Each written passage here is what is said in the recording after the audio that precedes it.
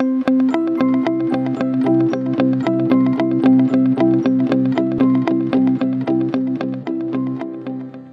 really excited now to start the next part of our conversation, which will now see us hearing from representatives from outside the university in various industry sectors, working in a number of contexts to help us, again, to engage with these questions around data ethics, but now looking specifically at some of the experiences that they have as in their own worlds.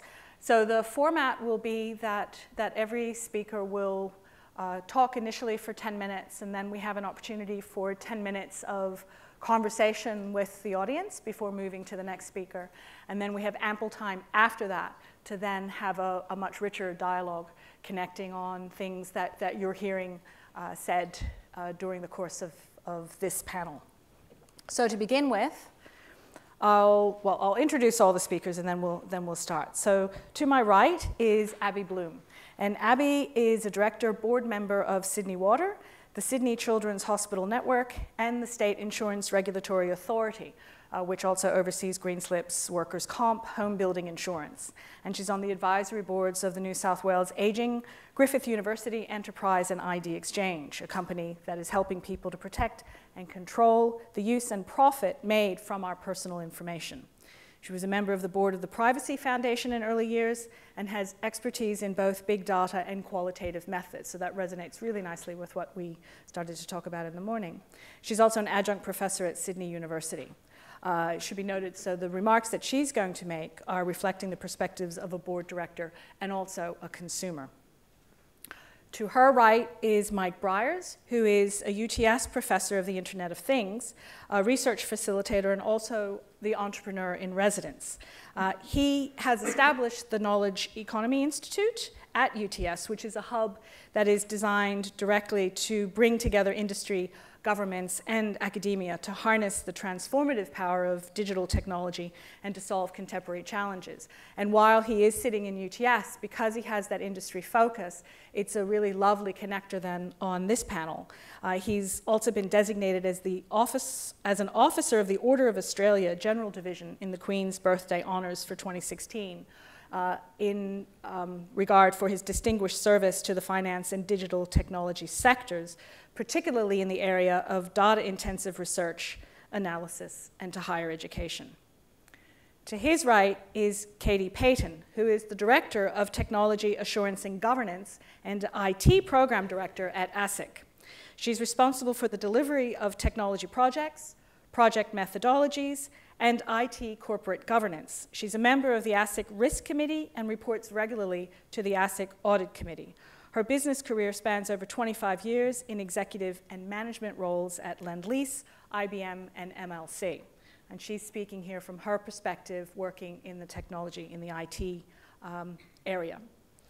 To her right is Simon Pereira, who's the general manager at Datalicious Operations, where he's responsible for meeting the needs of a growing global client base, managing Datalicious's significant investment in product development, including the SuperTag tag management platform and the Optima Hub media analytics platform.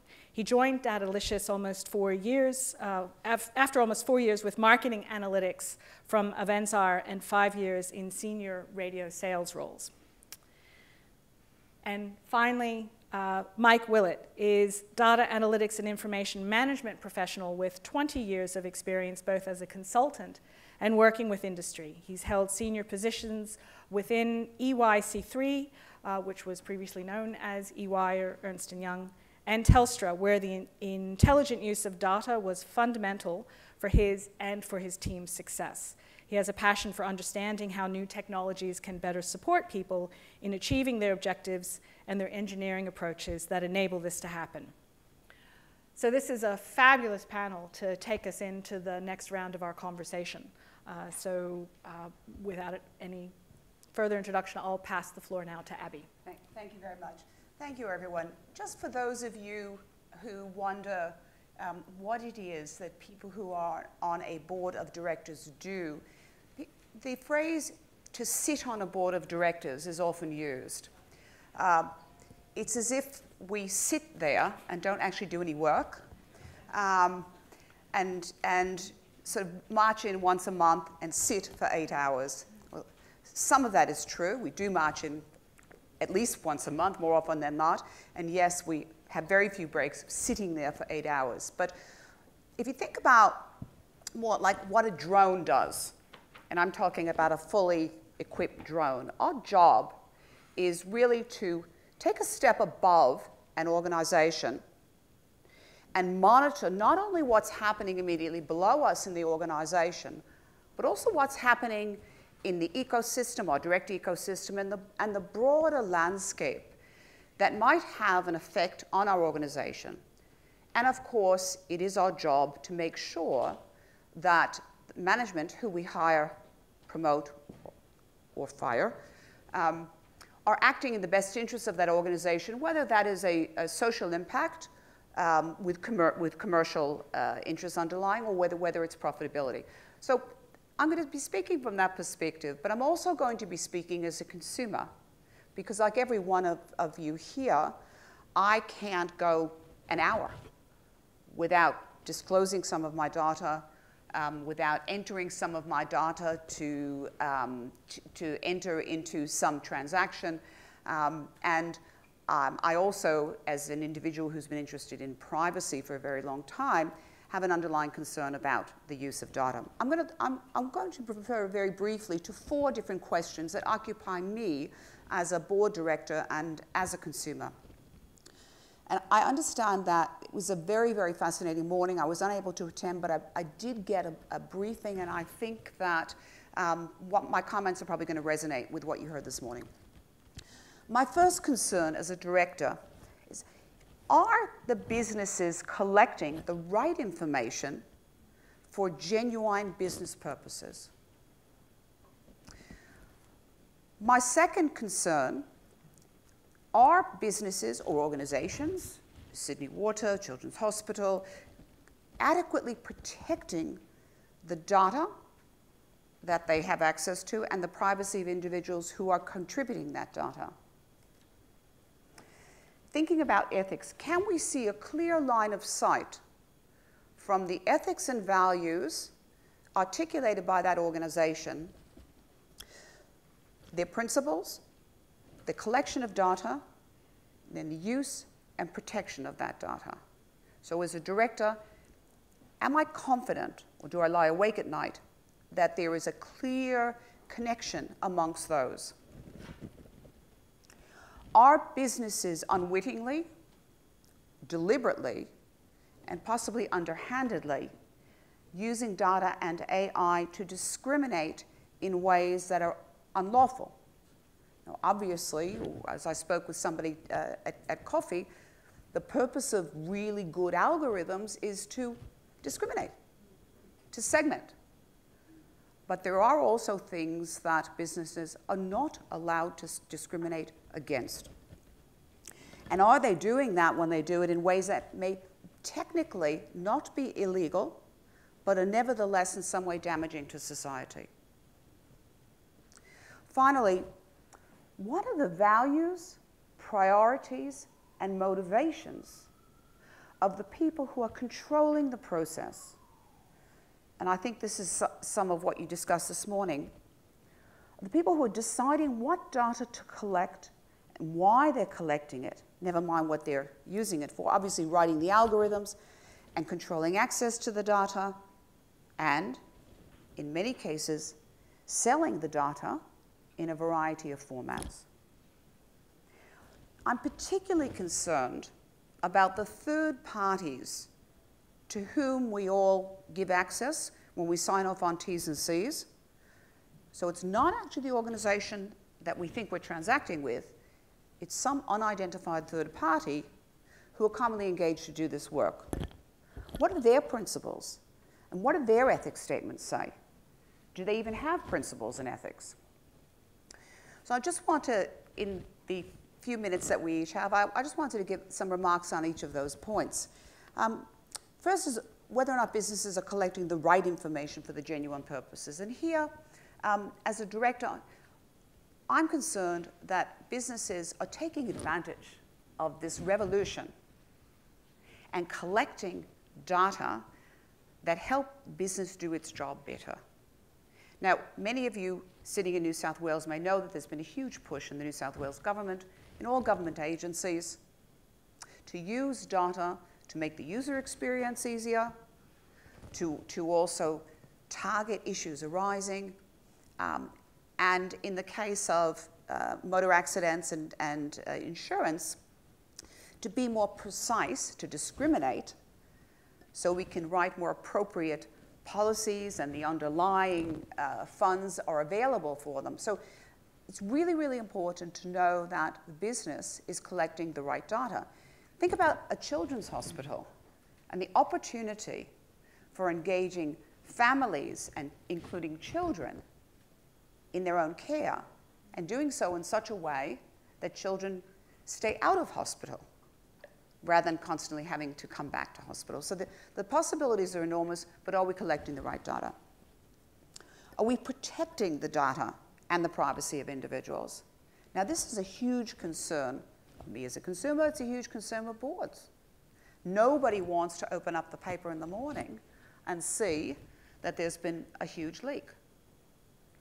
But businesses and government organizations are being targeted with hacking attempts thousands of times a day.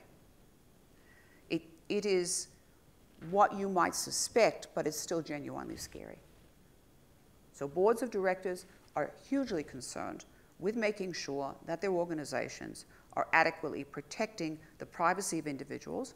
And as we're in an era now where we're transitioning from notebooks, desktops, USBs are a real issue, to relying on the cloud, we still have a major risk in terms of USBs going AWOL. Right? The third question was whether businesses are unwittingly, deliberately, or underhandedly using data and AI to discriminate.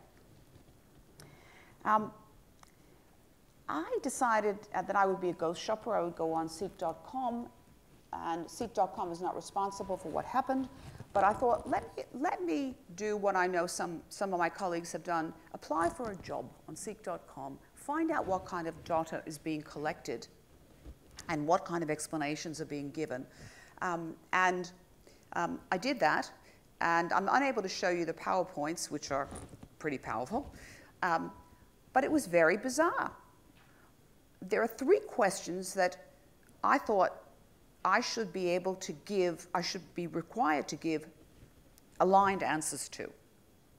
The title that I use, so I deliberately chose Mr., because I felt like it. My gender, and there was one, I think there's one other title. Anyway, this organization, which I will not identify, is prominent in the lives of 5.5 million people in Australia who are customers of this organization. And I put in male, and I put in Ms. as my title. I put in Ms. And then they asked my gender, and I had the most encyclopedic choice of gender I have ever seen. This organization is absolutely consistent with its diversity policy. I could have everything from prefer not to specify to gender fluid to gender neutral to you name it. But the only other specific information I was asked was my age. And they used, my colleagues will understand how mindless this is, they used ABS demographic 5-year intervals under 20, 21 to 25, 26 to 30, and I thought, how does this relate to this organization's principles and ethics? So I went back to it, and the only thing that they mention is that they are very, very, very big on diversity. They don't mention what kind of diversity, but very big in diversity. So it made me think, well, okay. So obviously they didn't ask me if I'm Aboriginal or Torres Strait Islander in my family background. They didn't ask me whether a language other than English was spoken at home. I thought that would be a real asset to be bilingual. Right?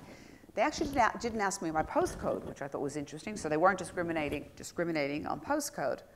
But they needed to know my age within 5 years and my gender choice. And I was left with the question, what are the values, priorities, and motivations of the people who are controlling this process? Does the organization at the top, does the board of directors know what the employment experience is like?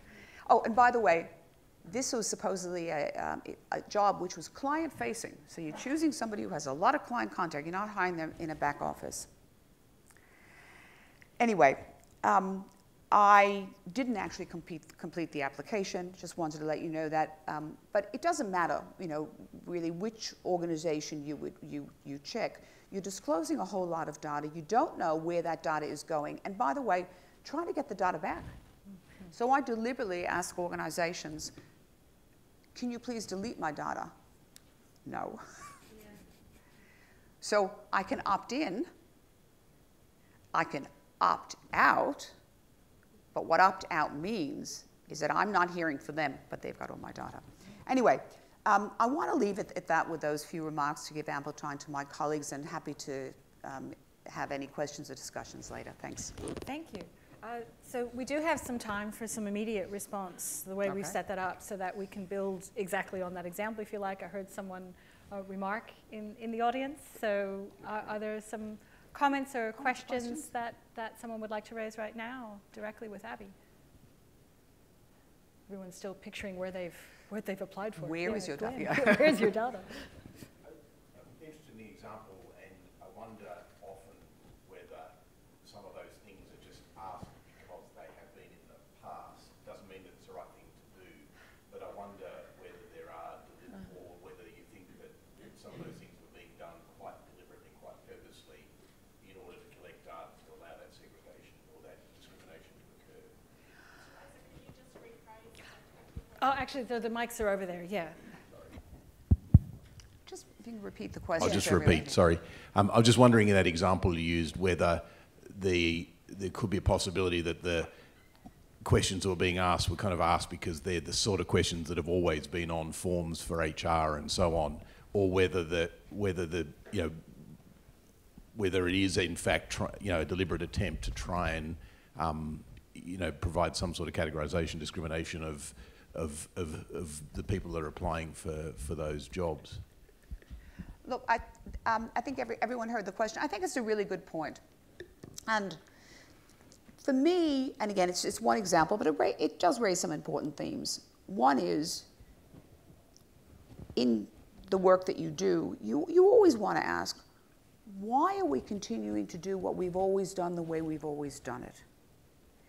Is it still robust? Is it still legitimate?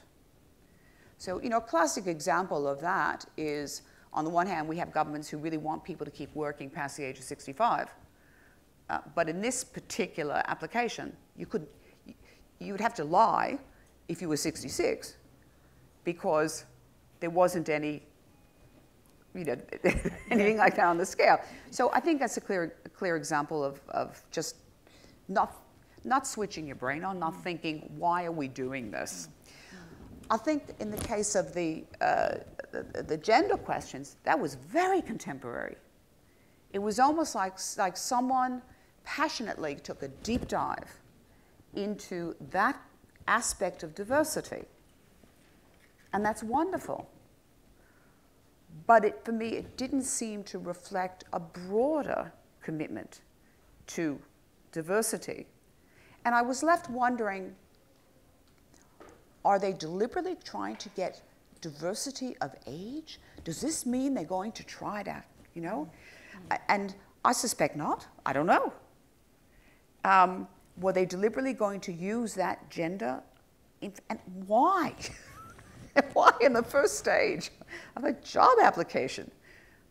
Before they even ask, to tick a box about meeting criteria, are they asking this question? Yeah. There was a question in the back, yeah. I've got the mic over the back here, so hello.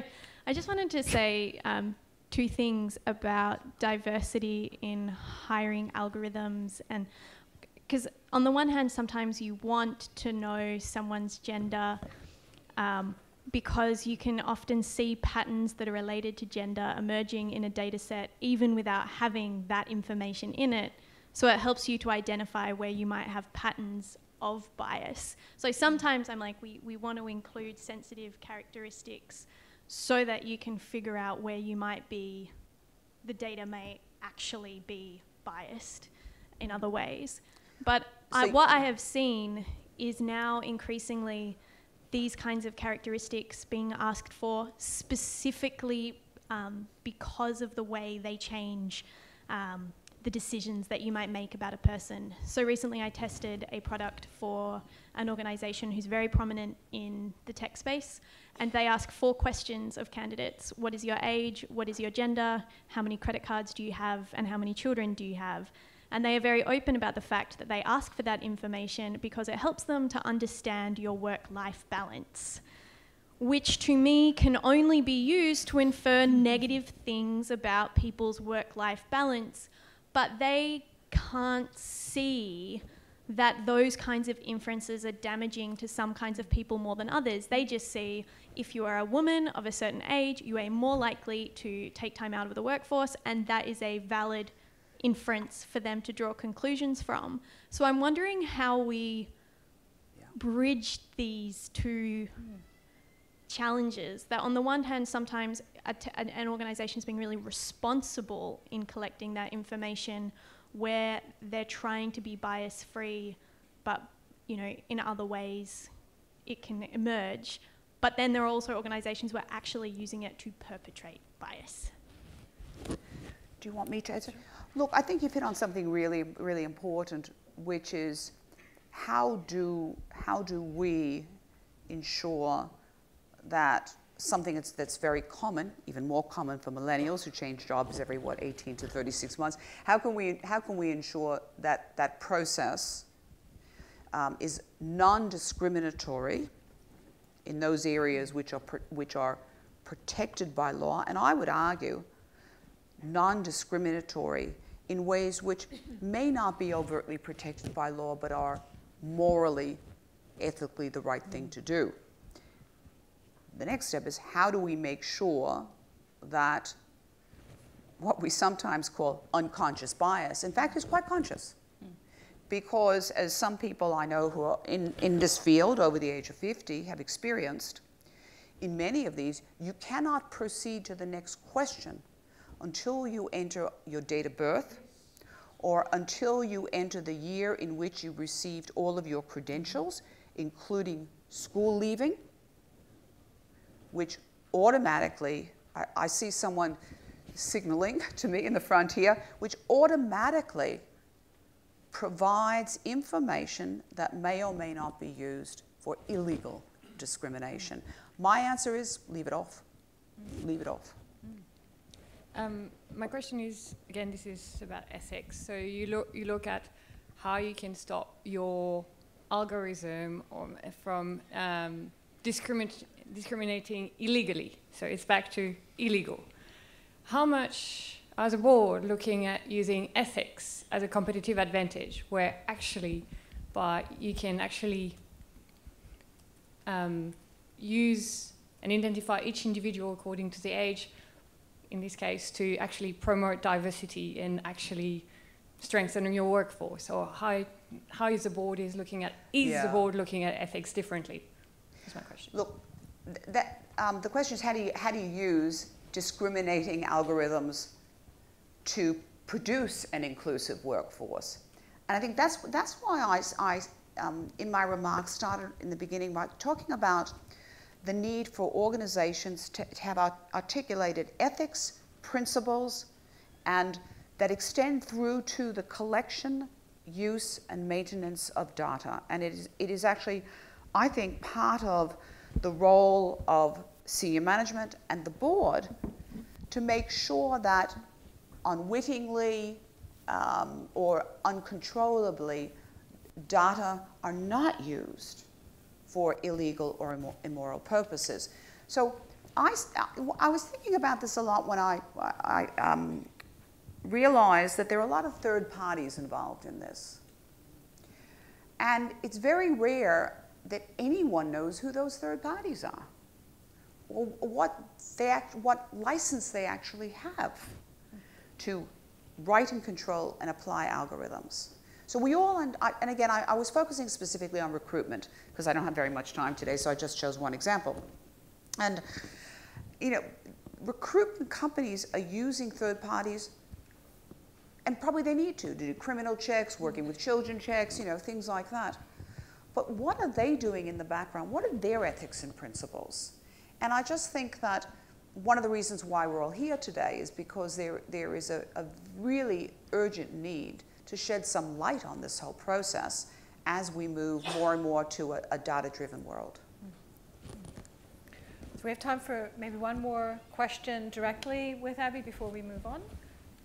I was just going to follow up on, sorry again, and I was thinking about that gender question, and I can think of a very specific example which in our university here we ask that question because we're making decisions where we want to have a balanced slate of candidates for jobs in order to, you know, increase diversity in particular fields where women, for example, haven't been able to achieve, you know, similar opportunities to men. So I think there are some cases where there are legitimate requirements to do that. Yes. But I love your idea that then says, you know, state that and talk about how you will collect, use and maintain that information in the future. And I think if you did that right, we can kind of resolve perhaps those challenges that are inherent in some of these problems.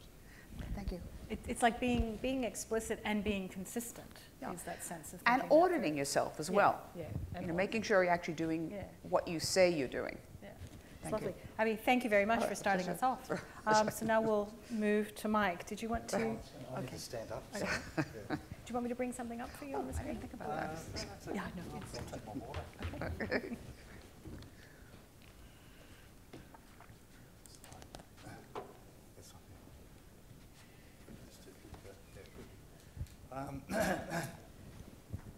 So I've got a slightly easier topic. I get to talk about food.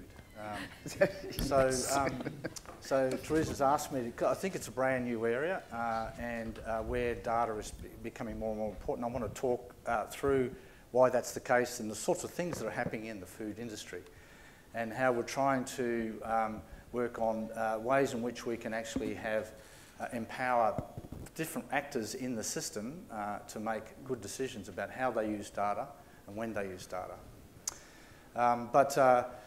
By way of, first of all, by way of advertising, some of you would know me as a, you know, it's like a many years in the data space, you know, reaching right back to the 90s in financial markets when even the term big data was not even used. And I've pretty much come across every single way you can misuse data or use data to good advantage over this journey.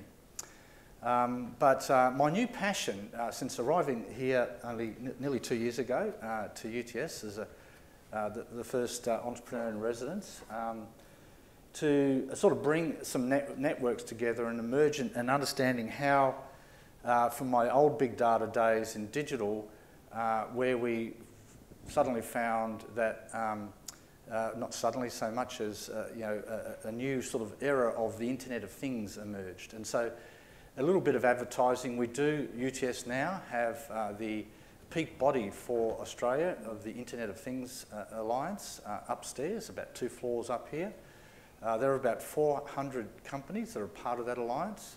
They have various work streams, including a work stream on privacy, data privacy and data security. And we're looking to engage the academic community in some of those types of conversations right here on campus. You don't even have to leave campus to have those conversations. Second thing is that we were successful, as some of you would know, in a bid for a CRC, which we've called Food Agility.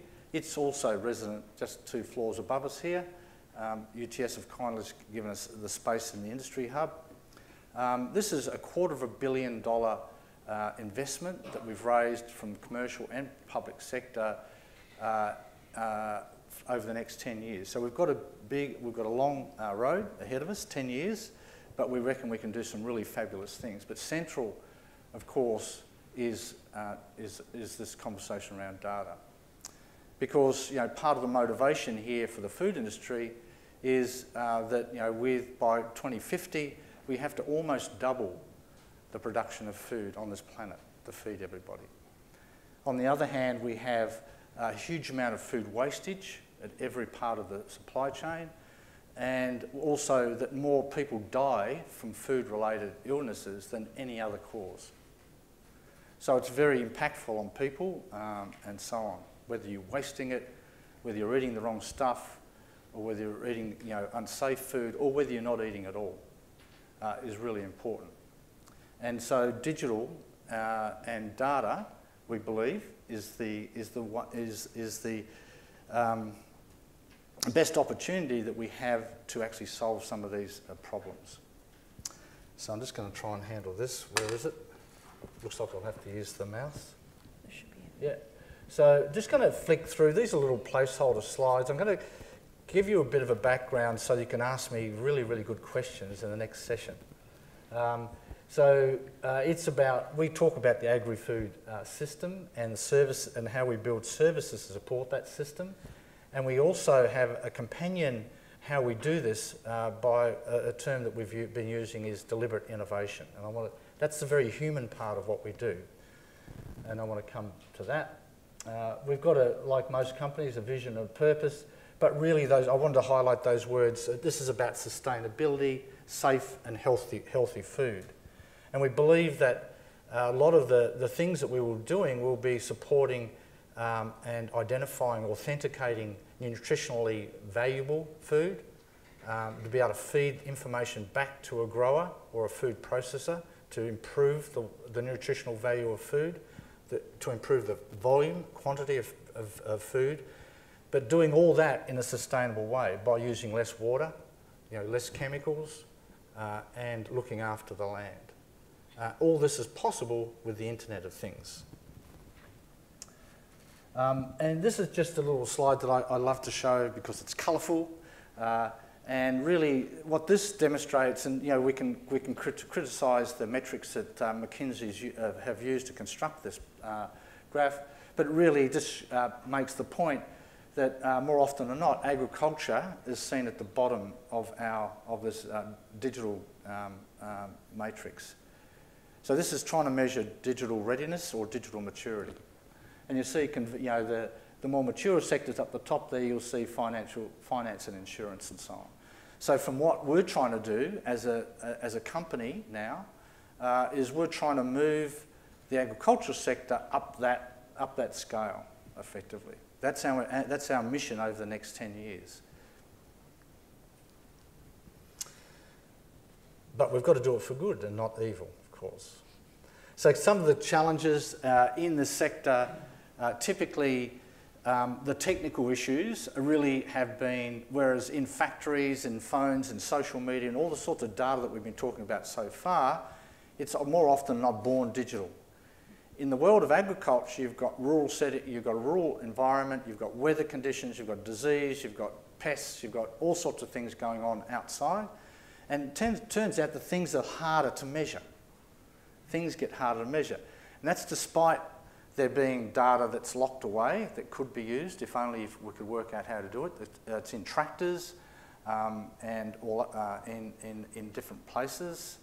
So effectively what we're trying to say, well, how do we, from a technical point of view, catalyse and develop trustworthy measurement systems in agriculture in particular. We cover the food value chain, as I'll talk about in a moment, but I just want to talk about agriculture because that's particularly difficult. And what happens if we can actually if we become the advocates for sharing this data for greater impact. And I want to come back to that. And it's what we call data in circulation. It's really a key idea that we believe that as data circulates in this sphere anyway, we can increase the value and we can also justify the investment in some underpinning infrastructure. So when you see this, so you know, I've said this before, You know, the Internet of Things really renders the landscape as one giant, vast laboratory. And we believe, and as I'll come to in a moment, it's not just disrupting the food industry itself, but it's also disrupting policy and regulation. It's also disrupting science and research, as I'll come to. Pretty much anything can be measured, and we can see it in real time. And more and more things are being measured every day, whether it's smell, acoustic sensors, or oral sensors, or temperature sensors, or moisture sensors, or wind direction sensors. They're all out there and available, and becoming more available and cheaper, and so on. So I want to just turn now to my oyster story. So this is a really, it's all an illustration of some of the things that we're trying to do here. So here's an oyster grower, and his environment now is totally saturated with measurement systems and tools. In this case, the oyster grower has a problem, and that is that when there's runoff of rain, contaminants get into the water. Oysters are filter animals. They don't just not taste good, but they'll poison you if you eat those oysters. A few days later, when the water flushes through, the oyster is safe to eat. What the food safety regulator does is that they, based on rainfall, coarse rainfall, they say close your farm when the water, when there's been so much rain. They literally, up until a year ago, gave the farmer a phone call, and the farmer had to put a red flag up on his shed and call all the boats in and say stop harvesting, because the regulator has said stop harvesting. And they're looking at the sky and they're saying, it's not raining here. Why is this happening? And so this system that's in place, and we're actually working with the New South Wales Food Safety Regulator at the moment on one of our project, which UTS is involved in changing the regulation, the food safety regulation, by using data as an evidence base to correlate the biophysical characteristics of an oyster against the water that it's sitting in order to prove that that is a better proxy for closing oyster farms. Moreover, that data is being provided to researchers at this university because that's solving one problem, the closure problem, the food safety problem, but we also want to be able to use that same data to predict disease. Because there's certain diseases that affect oysters, and if we measure the water that they're working in, we can also do that. And we can give a farmer alert saying you've got a 60% probability of an outbreak of a particular disease because the temperature of the water has stayed this temperature for so long. So I want to take you upstream now. So I'm in the Coal River in Tassie, and then now we've got to Matt Pooley, who's got a vineyard, and his vineyard sits on the river system that flows into this. 2 minutes, yeah. And so what I would like to illustrate here is the connectedness, and what happens when you render things transparent. And so I'm just going to skip, since I've been given the hurry up, I'm going to skip quickly to just an example of where we're using this, where farmers, where we've got a whole sort of microclimate sensing and data systems embedded in farms to help them make decisions about when to harvest and so on. But at the same time, these farmers, these individual businesses are sharing their data, and they've also got a common system in the water, the irrigation, the water system, the river that runs between their farm. And what happens again in that situation, the regulator says, when the water gets to an unhealthy level, the regulator says cease to draw water from that system. In this situation, now the data has rendered the health of the river system transparent to all the farmers, and we've had a situation where one of the farmers upstream have voluntarily dumped water out of their dam into the river system to keep the water healthy for the rest of the system. So spontaneous cooperative behaviour in the interest of the whole ecosystem and so on. So I thought I'd love to give that example because it is an example of surprising consequences of sharing data. So it's not all bad. I'm just going to skip really, and the last thing I wanted to say is what we think, one of the solutions to this, some of these dilemmas, is that we tend to look at individual and isolated problems. And what we're trying to do is say, well, what does the world look like if we invite all the players, all the actors in the system to help frame a problem and the solution, a co-design. So we've got a methodology which we've called deliberate innovation. It starts with design thinking, but it says, well, okay, we've just done one in the wine industry where we've got some wine grape growers, we've got a regulator, we've got a technology partner, we've got a bank, and you'll see this is just a sketch of some of the players that you would normally see in this thing. So what does that do? That means that we've automatically built into the design of the project an awareness and appreciation of what data can do, what can it do for me, but importantly, it puts a grower, somebody who you're taking data from, in the same room as a banker who they might otherwise be afraid of giving data to because they'll screw them in some way, or an insurer or something like that. We're trying to take the nervousness out of, I guess, sharing data for good benefit by designing our projects in this sort of way. So I think this is really key to what we're doing. It's a little bit easier, not too much personal data here, but it's obviously, so it's a little bit easier from a sharing point of view.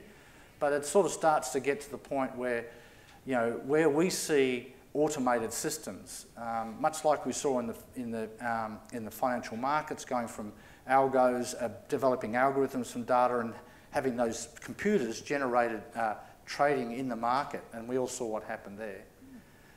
Right through to, well, what happens now if you've got a robot sitting on the end of a data system that's been instructed to do something, prune, pick, water, do something, and that's slightly out of tune. Obviously, that could be devastating as well. So the agricultural system is relatively immature, but it's a really hotbed for new ideas and new thinking and getting it right from the outset. And I'd like to put a call out for anybody, particularly the data community at UTS and particularly around the ethics of what we're doing, because we do want to use ourselves as a showcase for how you try and do it properly. Thank you. Thank you, Mike. Cheers. So we have some time for some direct questions to follow on from the examples that Mike just gave in the food industry. If there's, yes. I noticed you had that last graph with the ecosystem, and you had the producer and the wholesaler and the supply consumer. Do you see blockchain technology helping that in terms of, like, Woolworths and Coles at the moment have a horrible monopoly over producers causing problems? Do you think that your system will alleviate the producers' problems? That's one of the emerging. We've got a blockchain program. We've just in Brisbane yesterday, on Monday, ran a blockchain workshop for the beef industry, and so it holds up that possibility that you can have trusted from a provenance point of view, because we know, like, there's a lot of food fraud. This was supposedly in China. There's 40 times the amount of Grange Hermitage sold than is made. And so how do you attach a digital story, authenticating story, to a food product as it goes through? So blockchain, both from a provenance perspective, what we would call provenance or food safety, but in terms of actually the credentials of this food that you're eating does have this nutritional profile, versus the payment system that has to go alongside that. So I would say, looking at my financial markets colleagues over there, that the purchasing, the transaction flow is relatively mature, but the underpinning technology to render something trustworthy is still emergent in the food industry, because that's what the blockchain relies on. Because at the end of the day, if I'm taking something from you as a grower and I'm a processor, how do I know, how do I authenticate what you've given me? Is it organic? Is it grass-fed? what credentials does the thing you're giving me? So how do you demonstrate that to me? And more it's becoming digital. And whether it's an invisible tattoo or whether it's some other type of a tag or image or something that flows through the process. Yeah. Where's the mic? Jack's getting his exercise running around. I've been very involved in some of this in trying to change farming practices, and it seems to me this invisible thing I'd just like to pick up a bit more, because with most of the food being grown in remote areas in Australia and most of the politics occurring in cities where everyone lives and eats it, it seems to me that the invisibility of pollution, and in my lifetime the IPA has certainly stopped monitoring pollution in Sydney rather a lot, and in the water system, it seems to me, that we really have to think about it's one thing to talk about the business transactions and verifying food for sale for the important people in the city, but actually the people in the city, I think, need to understand pollution patterns and what's happening to the waterways in ways that would make what's happened in the Murray-Darling Basin at the moment absolutely impossible in the face of the science and the monitoring. It shouldn't just be possible for that to get to that state with its impact on it's food surprising. production. Yeah, look, I've just been surprised. I mean, I'm a student. I think I call myself a student of food and agriculture. I've been probably embedded 6 years now.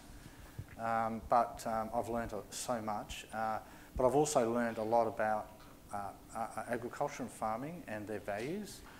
And I've also learned, if you take that systems perspective, that a bank, that we can do all the best regulation and policy and worry about what farmers are doing out there in the bush and destroying things and stuff like that. We can worry about all that but the system is actually moving them to be more honest.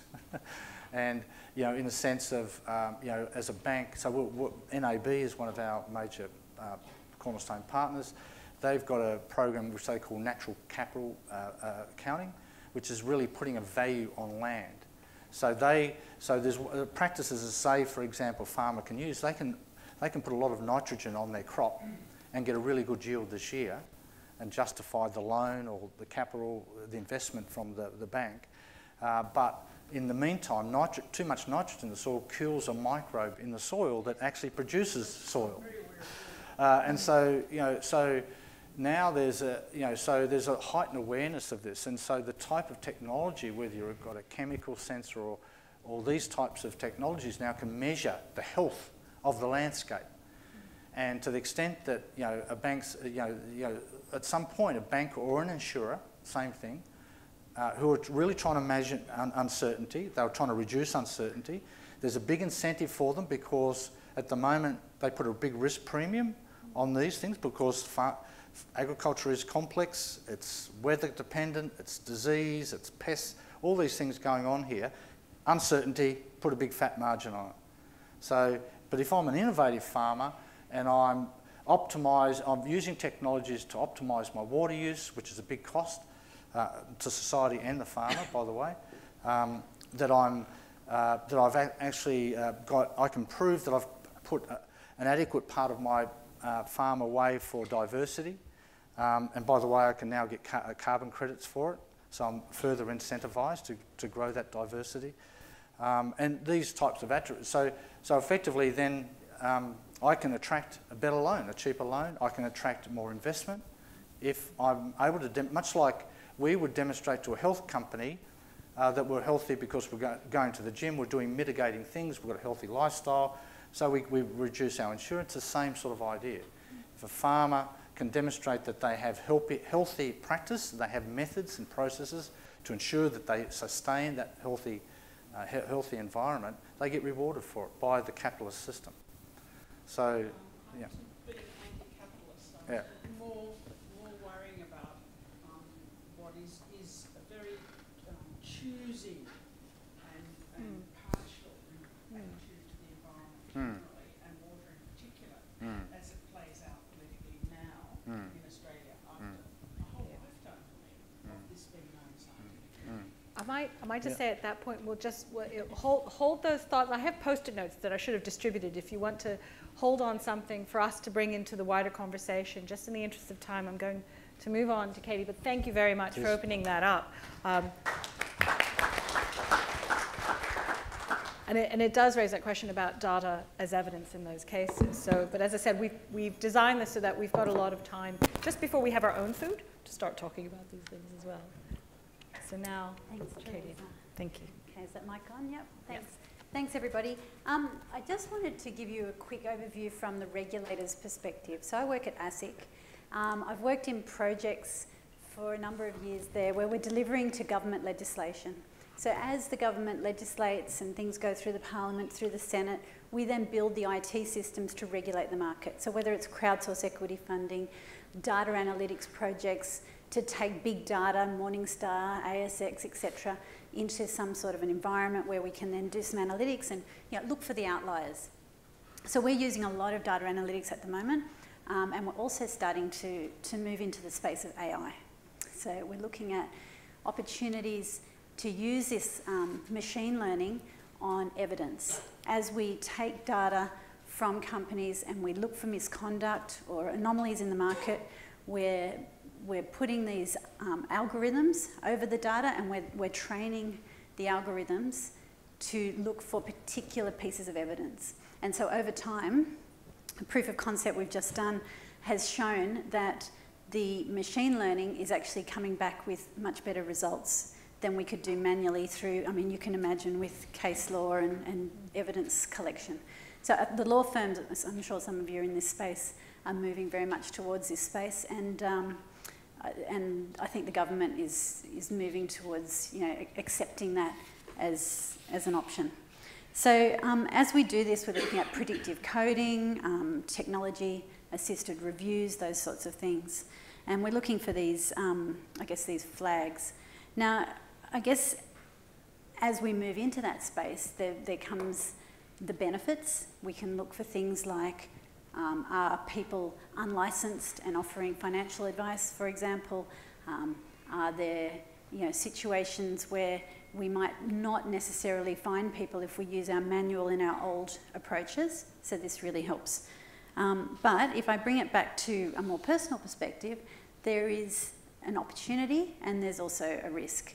So we're looking at the governance of this environment. As we move into the AI world and the big data world, how are we going to govern this? Both internally as an organisation, just as ASIC is any other organisation, but then also for the markets to ensure fair and equitable markets, but without stifling innovation. And I guess that's the key.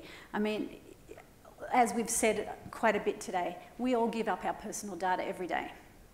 It gives us a convenience, we're willing to do it, and it's fairly benign. I don't know about you guys, but I don't put my birth date in Facebook, well, not the right one. I'll be 21 forever, it's great.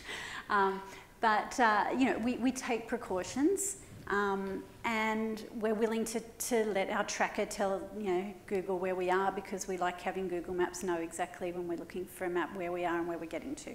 So there's a convenience factor there. But sometimes there's an unease with that as well. So when you go into, say, Google and your, as happened to me, your 11-year-old goes onto the home computer and sees through the Google ads some sort of predictive enticement sort of ads coming up, and decides that, maybe she can predict what her birthday present is that you just bought for her. So these unintended consequences of us giving up our data and then allowing that data to then be used back to us in these predictive and in ways that we don't necessarily want. How do we opt in? How do we opt out? Can we even opt out? I was quite horrified the other day when I got an email from someone. It was free text, and the Gmail suggested the response. It was unbelievable. And it was an invitation. So it was free text. It wasn't like a pre-formatted thing. And it was an invitation to something. And it said to me, do you want to respond this or this? And I was like, what? That's too much. It's read the content of that note. And look, obviously we all know that this can be done. But it took it into that realm of, this is really starting to feel uncomfortable. I haven't seen that happen again. So I'm not sure if maybe there was some feedback on that particular feature and they took it away very quickly. But as we move into the realms of big data and AI, the examples become less and less benign. So as we were just talking about, if your insurance company can, application can talk to, say, your, Apple, whatever, that tells you how many steps you've done for the day, and can hook in with, say, your shopping list, and somehow make some connections that say, I'm not going to let you order, all your junk food on, on your weekly shopping list anymore because you haven't done your steps. And the insurance company said no. I mean, we're not in the realms of impossibility here. Is this going to affect our credit ratings? So what decisions are we going to allow these applications to make? So just talking from a personal perspective, I think there are a lot of opportunities, but then I think as consumers, and this is back to Teresa's point right at the very beginning, we need to be mobilised as a collective group to say, what do we actually want out of this? And make sure that we have a voice. Because large corporations, profit-driven, everyone has an incentive in a particular area. What do we as a consumer want to do? Okay, so I'm going to move really quickly through a few things. The level of transparency. What's our recourse when the data is incorrect? Big data, making decisions about us, our credit ratings, what have you. If I was to say, well, I've got all this data in my back pocket about me that you don't have, I want that to be considered because I want my credit rating to be improved. How do we as consumers have that ability to recourse and to question what is the data that's being used, how is the algorithm being written, and what biases are in the system? I think that from a regulator's perspective, we're not even close to that. But as consumers, we need to be really thinking about that and pushing for decisions in those organisations. And I really firmly believe that the ethics within an organisation will come first. The regulation, the compliance, those things will follow.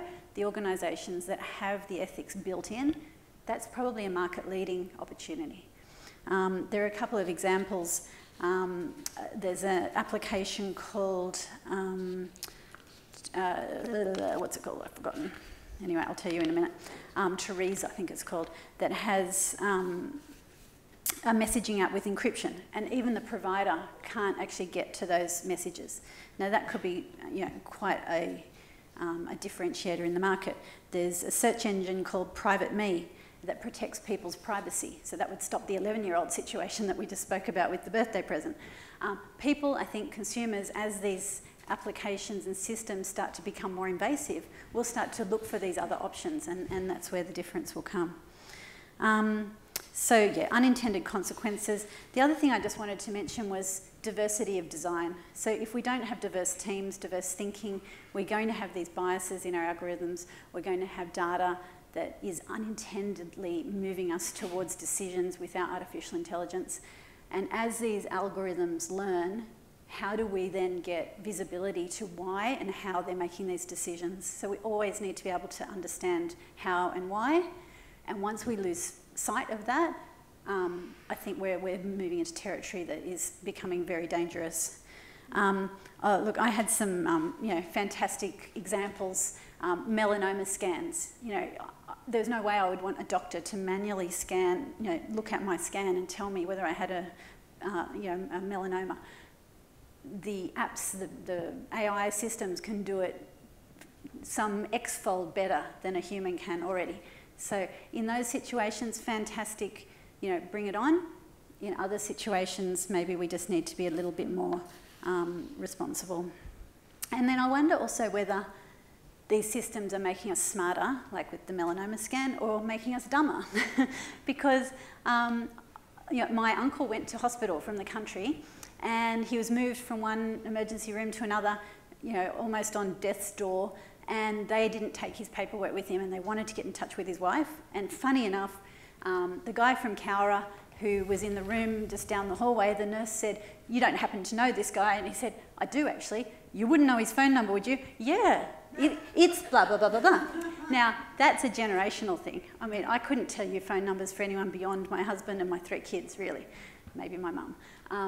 Everyone else, it's in that phone, and if I lost the phone, I have no way of connecting with them. So are we becoming smarter? Yes, in some areas, but then also are we becoming dumber and more dependent? You know, do we need Google to tell us what we're going to buy for a birthday present, or that it's sunny outside, so put on sunscreen, or you know, or the car to be restricted so that it can't speed? You know, at what point do we become a nanny state? But then how much do we actually need for our common good? And then I guess the other point would be around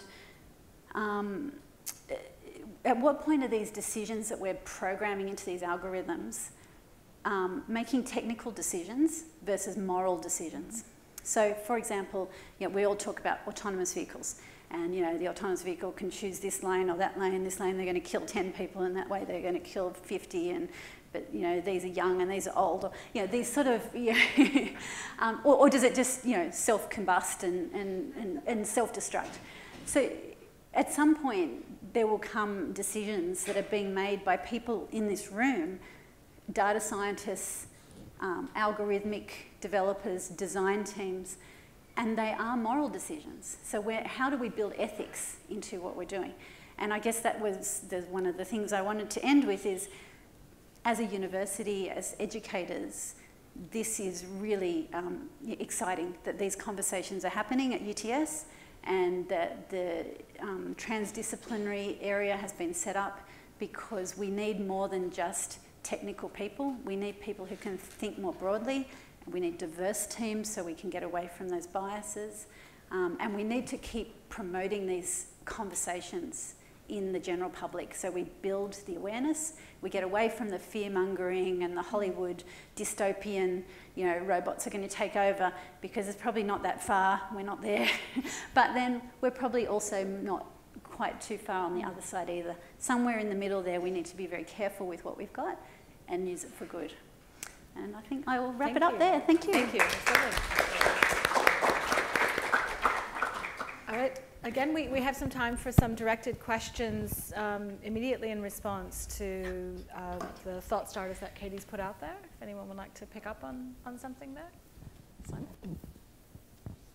Thank you, Katie. Can you say anything about where things have got to in ASIC about the question of algorithmic accountability, transparency? How are people thinking about how those questions should be asked and what kinds of answers should be given? Yeah. Look, I work in the IT department at ASIC, so I'm not actually a regulator. I'm not setting policy. I'm not, you know, working with government on policy setting. I implement the IT systems that then regulate the market.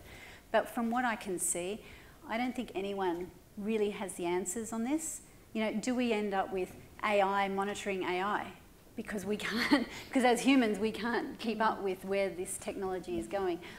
I don't know. From a personal perspective, I think at this point, all we can do is say, build, design, test, build governance into the way we're building our systems. So, you know, the methodologies around these systems can't be to release beta systems anymore. I mean, obviously NASA's not releasing beta systems, but with these sorts of applications that are at the consumer level, at the moment, it's okay to go out with something that's sort of half-baked and then your consumers feedback and you sort of fix it as you go. As we move more and more into AI, I don't think that's actually so much of a possibility, because you're playing at a very large scale with people's lives. No longer is the decision of, am I going to cancel that passport, an individual sitting in a department. It's actually a robotic algorithm that's doing it at a scale unknown to, you know, I can't even comprehend. And the impact could be, in some cases, life-threatening or life-changing. So I'm not really answering your question, except to say that I think this is going to be really hard. But have diversity of thought, have really good methodologies around what you're releasing, and then monitor it as you go. So don't just set and forget, because these things are changing. As the data sets change, the algorithm's learning, this is going to be changing on a daily basis. The outcomes need to be monitored to make sure that we're not building in unconscious decisions. Did you want to say something? I was going to just add, having worked in this sector, on insider trading and all sorts of things, and watching, you know, just how fast things can happen. And you know, you look at you know, even in trading rooms and so on, how I think over the time I was there, it went from a second to a, I forget which one's smaller, is it a millisecond, a nanosecond, and, you know, and these timestamps. And so then we've got these algorithms that are trading effectively, and they can spill, you know, something goes wrong, things spill out of, you know, millions of billions of dollars just get wiped out in seconds, you know. So it's right. I think financial markets are really at the critical end of that, you know, where things happen so fast, and where we'll discover, you know, where some of those challenges are. And I think there will need to be regulation around what you are allowed to automate. I think there will come a point where we say, actually, we're not going to let that go that far. You know, this sort of real-time trading and having apps talking, you know, like applications talking to each other, making decisions could get into a space that we don't necessarily want to go to. If I can just contribute an example that really is life and death from health and medical, there is always a high risk of human error in what they call medication management. So the formulation and the dispensing or the administration of medication in healthcare settings. And that's where you're actually doubling down. You're not just pressing go and letting it happen. You actually have to have the same question asked a number of different times before you act, because it can really be life and death. And it is also an area where the digitalization can contribute enormously.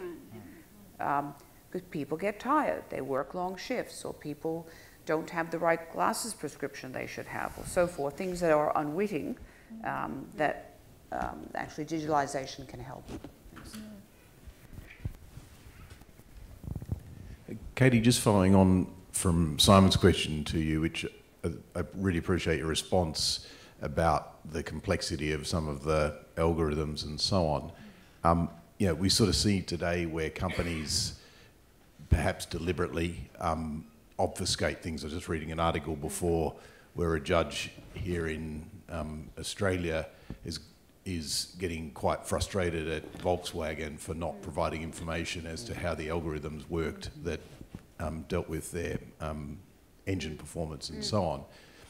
I wonder whether we will make that problem significantly worse when the algorithms are driven by AI and machine learning, trained on data sets, as you spoke about before, where it actually becomes almost infeasible in some cases to actually explain why a decision has been made. You know, surely from a corporate governance and a board perspective and a regulatory perspective, this takes us into pretty challenging territory. You know, in the case I talked about before, the judge is going to, you know, drag presumably some Volkswagen executives kicking and screaming to explain why these algorithms were done, but possibly in the future it will be very hard, if not impossible, to answer. The transparency, I think transparency right now we can lobby for, but over time as these algorithms are learning, that's the whole point of the machine learning, we're going to start to lose that transparency. Duke University, Duke University had a trial on a judiciary system, a criminal justice, I think it was around jailing people, sentencing. It was a sentencing application. And they took the stand that they weren't going to get it right first time, so they said, we're going to publish open source all of our code and all of our data sets, and we're going to let people run tests through it so we can gather more and more data, and then we can get a really broad cross-section of society and try to take the bias out of the systems, because using existing data, you're just proliferating existing biases. Back to the job ad, a friend of mine was looking at some statistics, and women were getting more jobs fed to them that were of lower pay than men, because, now who knows why exactly, but probably because there was a bias in the algorithm, but also because the data was based on today's data. And what is today is not what we necessarily want for tomorrow, but it was then sort of futuristically transposing the bias of today and making it self-fulfilling for tomorrow. So we need to look at all those things. That's the whole predictive challenge. I just wanted to, sorry. Oh, just a reflection. It was like, you know, that whole, you know, where we talk a lot about transparency and how it's a catalyst for innovation often. But then how you lose, what you've just made me think about is how you lose that, as things become all more automated and more algorithmic, you lose that transparency and it starts to look more like a black box. Yeah, yeah. And this is where the tier 2 AI starts to come in, and then that just starts to blow your mind.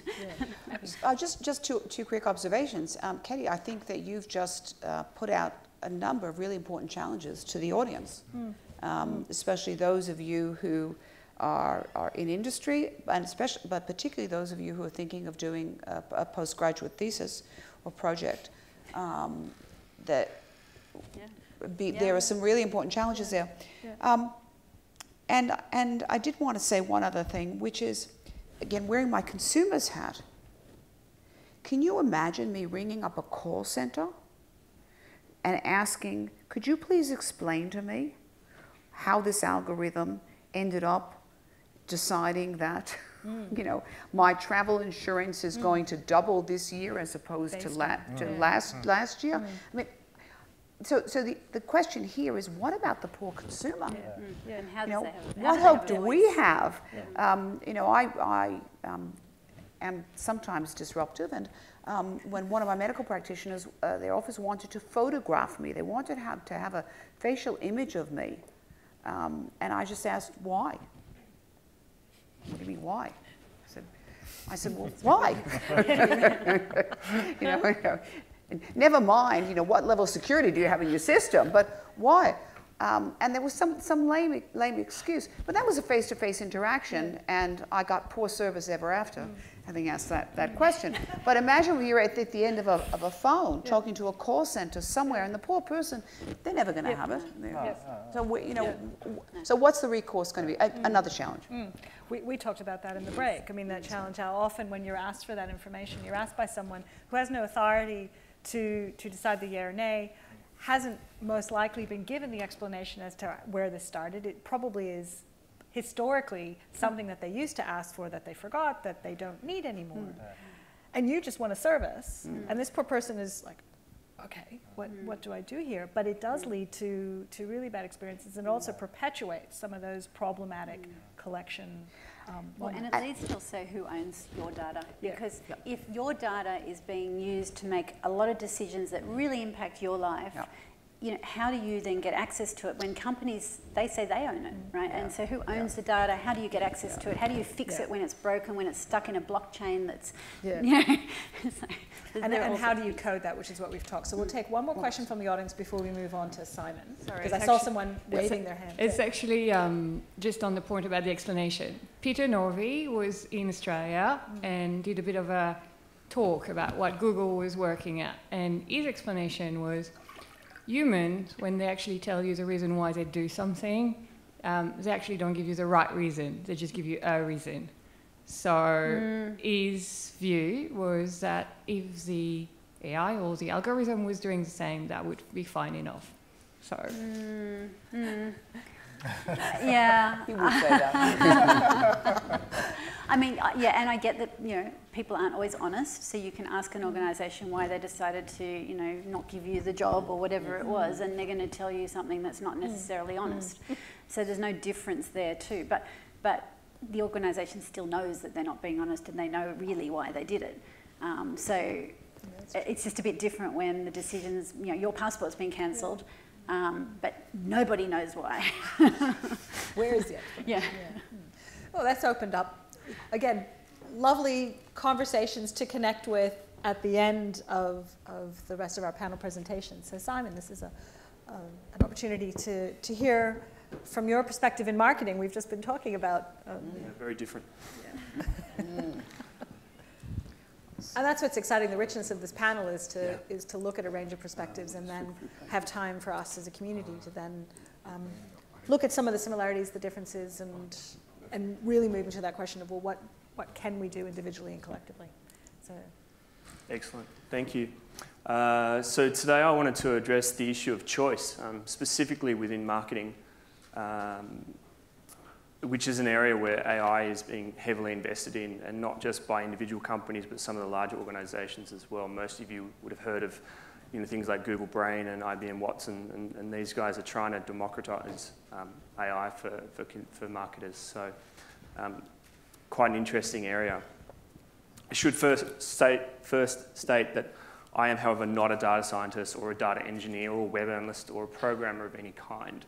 I am, in fact, just a lonely sales and marketing guy. I spent the last 20 years of my life in sales, marketing, and operations.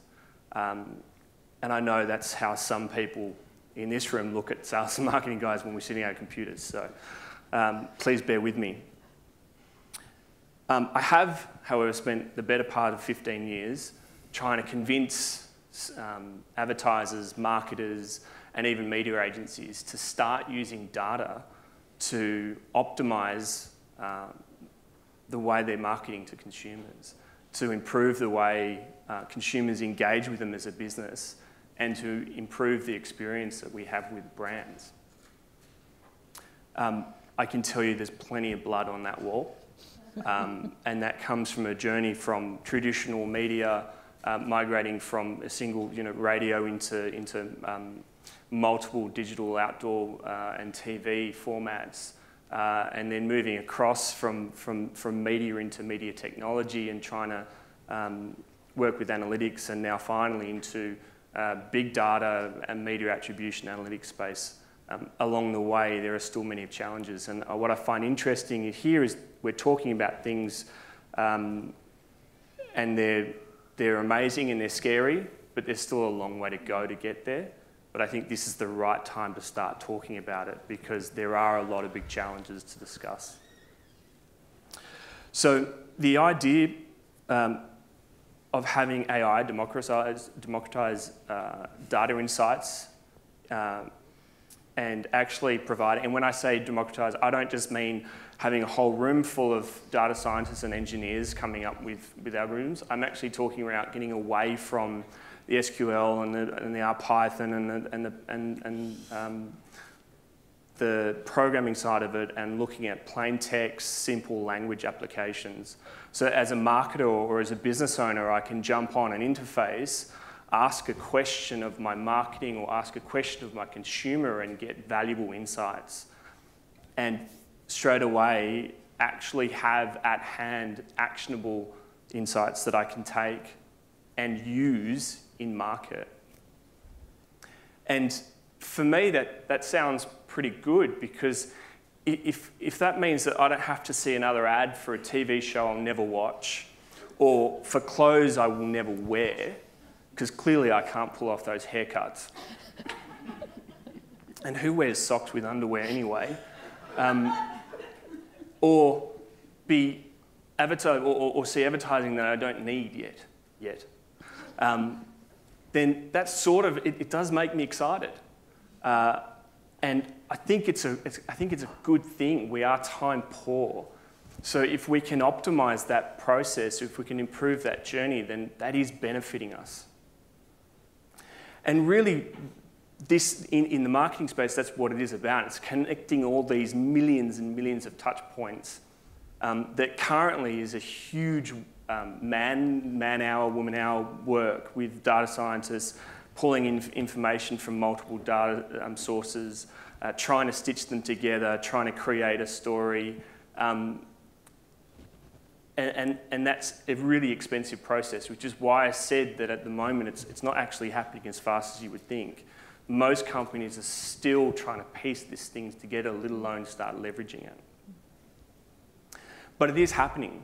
And the idea is that my journey is mapped from start to finish. And as I go along that journey, each step has been tailored for me. So from my very first visit to the website or into a store to my confirmation of reviews on YouTube, or asking questions to Google, or starting to get reviews on my phone, that the company follows me through that journey and provides me the information when I need it. And if they can actually predict when I'm going to need it, that's even better. Because if I've started looking for an anniversary present for my wedding, for example, and then I've subsequently forgot about it, which I have, and then Google can remind me that I was looking at something for this Friday, which I've forgotten, then that's a good thing. That helps me. And in doing so, what they're doing is they start creating this personal personal persona, or this online persona of me.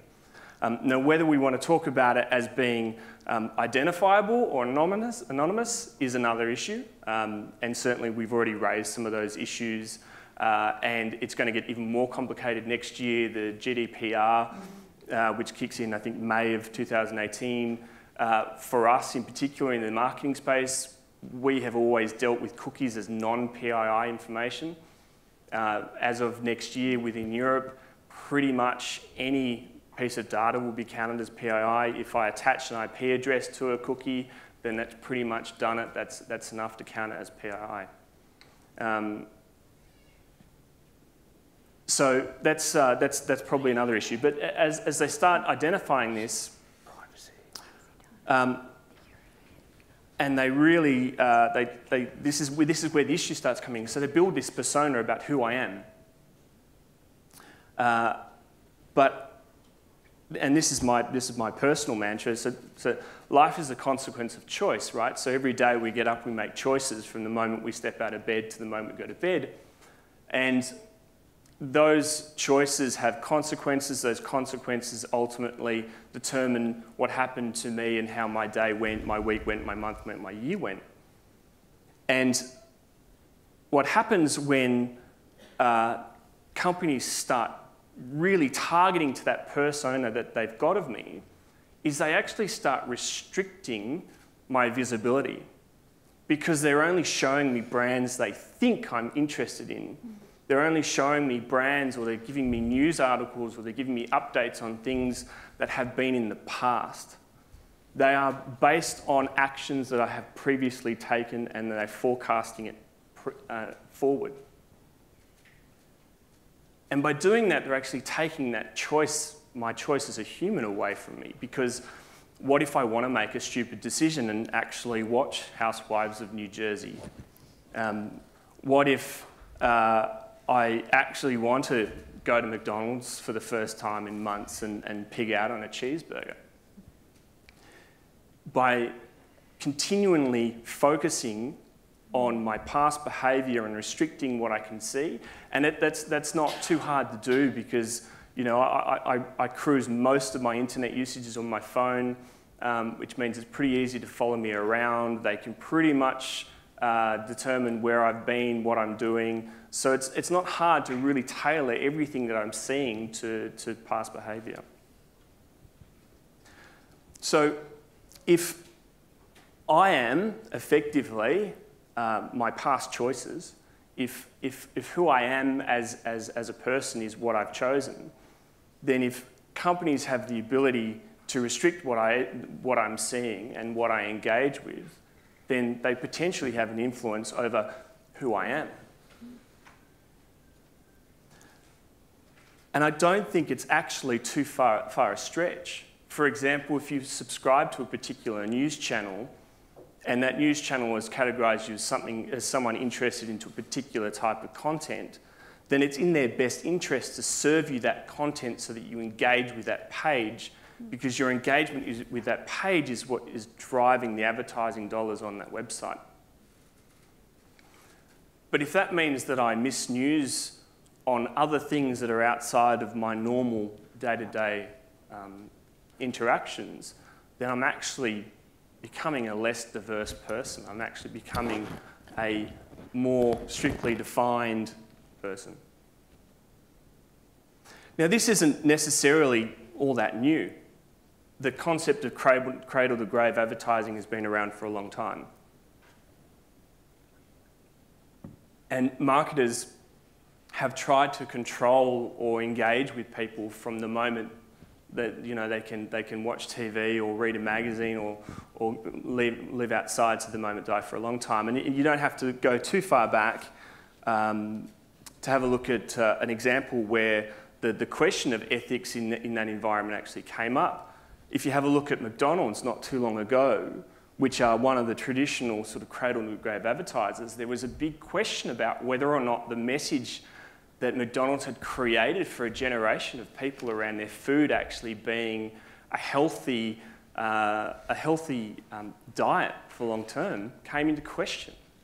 And look, McDonald's reacted very well to it. Their marketing, the way that they dealt with it was fantastic. They put health food in a junk food store and everybody sort of figured the problem had gone away.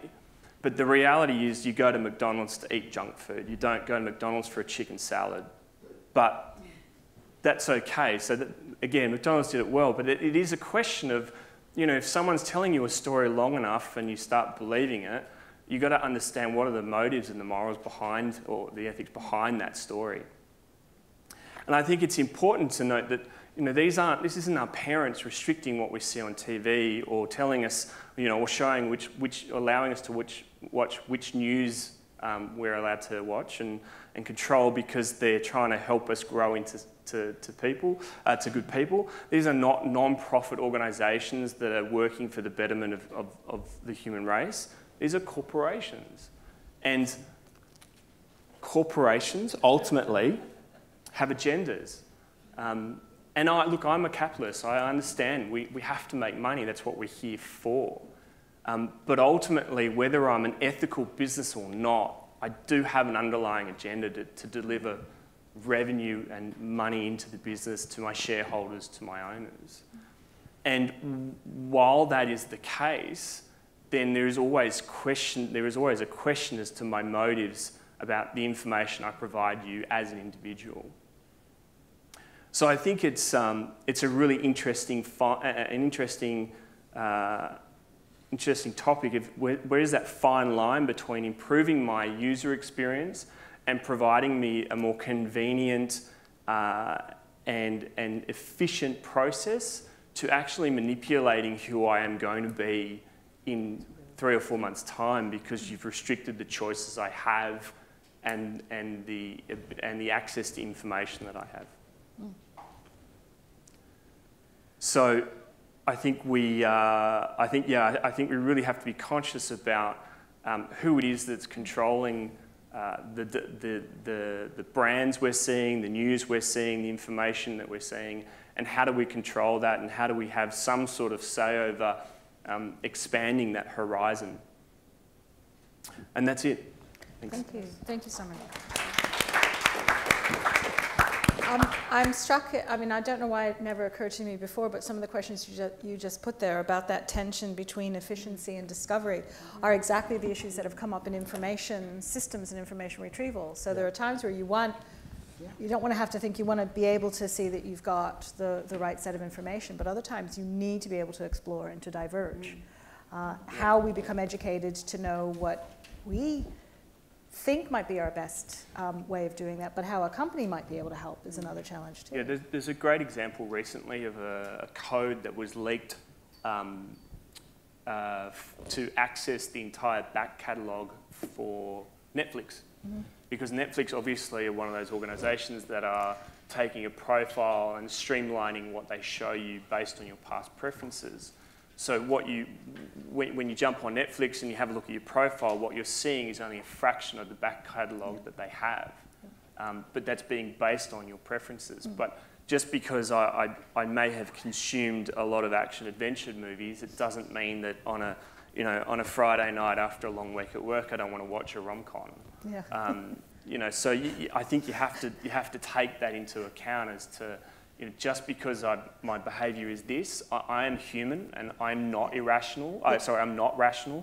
I'm not always logical. I actually want the right to be emotionally rational. I want to make stupid decisions, and that's how we grow and learn. Or different decisions. So, my past behaviour does not predict everything that I could or will be. Yeah. There was a good example of that. I think it was Spotify, and look, I might have this slightly wrong, but where people were complaining that it continued to just show them music that was aligned to what they'd already been watching or listening to, and they weren't getting any breadth or diversity. And I think Spotify then started throwing in a few random, genres and things to try and just sort of break that a little bit, because we become sort of myopic, and we just reinforce our biases, and that's not necessarily a good thing for society. Yeah. No, I don't think Or at for the all. human experience. I found it really, that was really cool. I thought you were applying from a marketing and advertising perspective, but in all areas that restricts. So imagine a new world where there's new policy and regulation being implemented, and it happens in a second. They just turn on a device that says now you can only, this is a 60-kilometre speed limit, not a 20, and everything's monitoring it. Decision made. That's right. And so you've been, whether it's law and policy or whether it's, in our industry, food and so on, what you can eat and so on, the more and more the technology is evolving that actually will monitor that and reduce your choices over time. By the way, junk food kills more people than famines and wars. Stay at the McDonald's, mate. That's crazy. And I think that that issue of things changing as well without you having control over it. So the new iOS 11 software update that has been a big topic within our industry, which effectively restricts third-party cookies from existing for more than 24 hours on iOS devices. That decision was made by Apple. It was released, and then the rest of the market had to deal with the consequence of that. So taking a consumer perspective from it, I actually might want my cookie to persist because, again, it actually helps improve my consumer journey with a particular brand. But I haven't been given a choice over that at all. I've just been enforced something. Now, Apple will come out and say it's for security reasons, it's for privacy reasons, it's for my own good. But I reserve the right to decide what is for my own good. And that's a market power, isn't it? Like, that's almost into the misuse of market power space that the ACCC is starting to look at. Yeah. Kindly explain that I will be back in the afternoon. Yes. And So would this be a good time then? Yeah. Yeah, so I'm just going to explain. So we'll give a round of applause to Abby, not because the panel is closing, but Abby wears so many hats. She has to dash off. She will be back for our closing next steps conversation at 4 o'clock. But please take a moment with me to thank Abby. Thank you very much. Thank you, everyone. Thank you. And if anyone can explain to me why I keep almost every day getting advertisements for fertility programs. I'm talking about, I really don't want to have any more children. Who else is using the device? What is the machine thinking there? So we might use it as a transition then to Mike.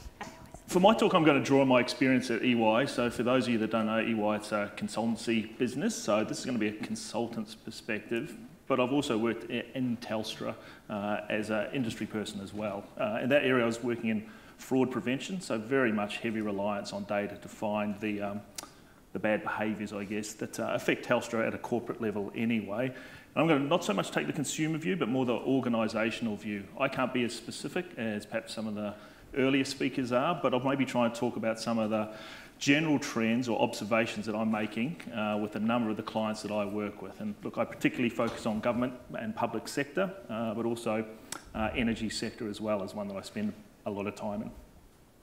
So the first thing I would say is it's very rare for me to have a discussion about data ethics with any engagement with any of my clients. Unless there's a primary research component to that, no one really says, I want to talk about ethics and what we're doing and why we're doing it and how we're going to go about it. At least not at that particular level.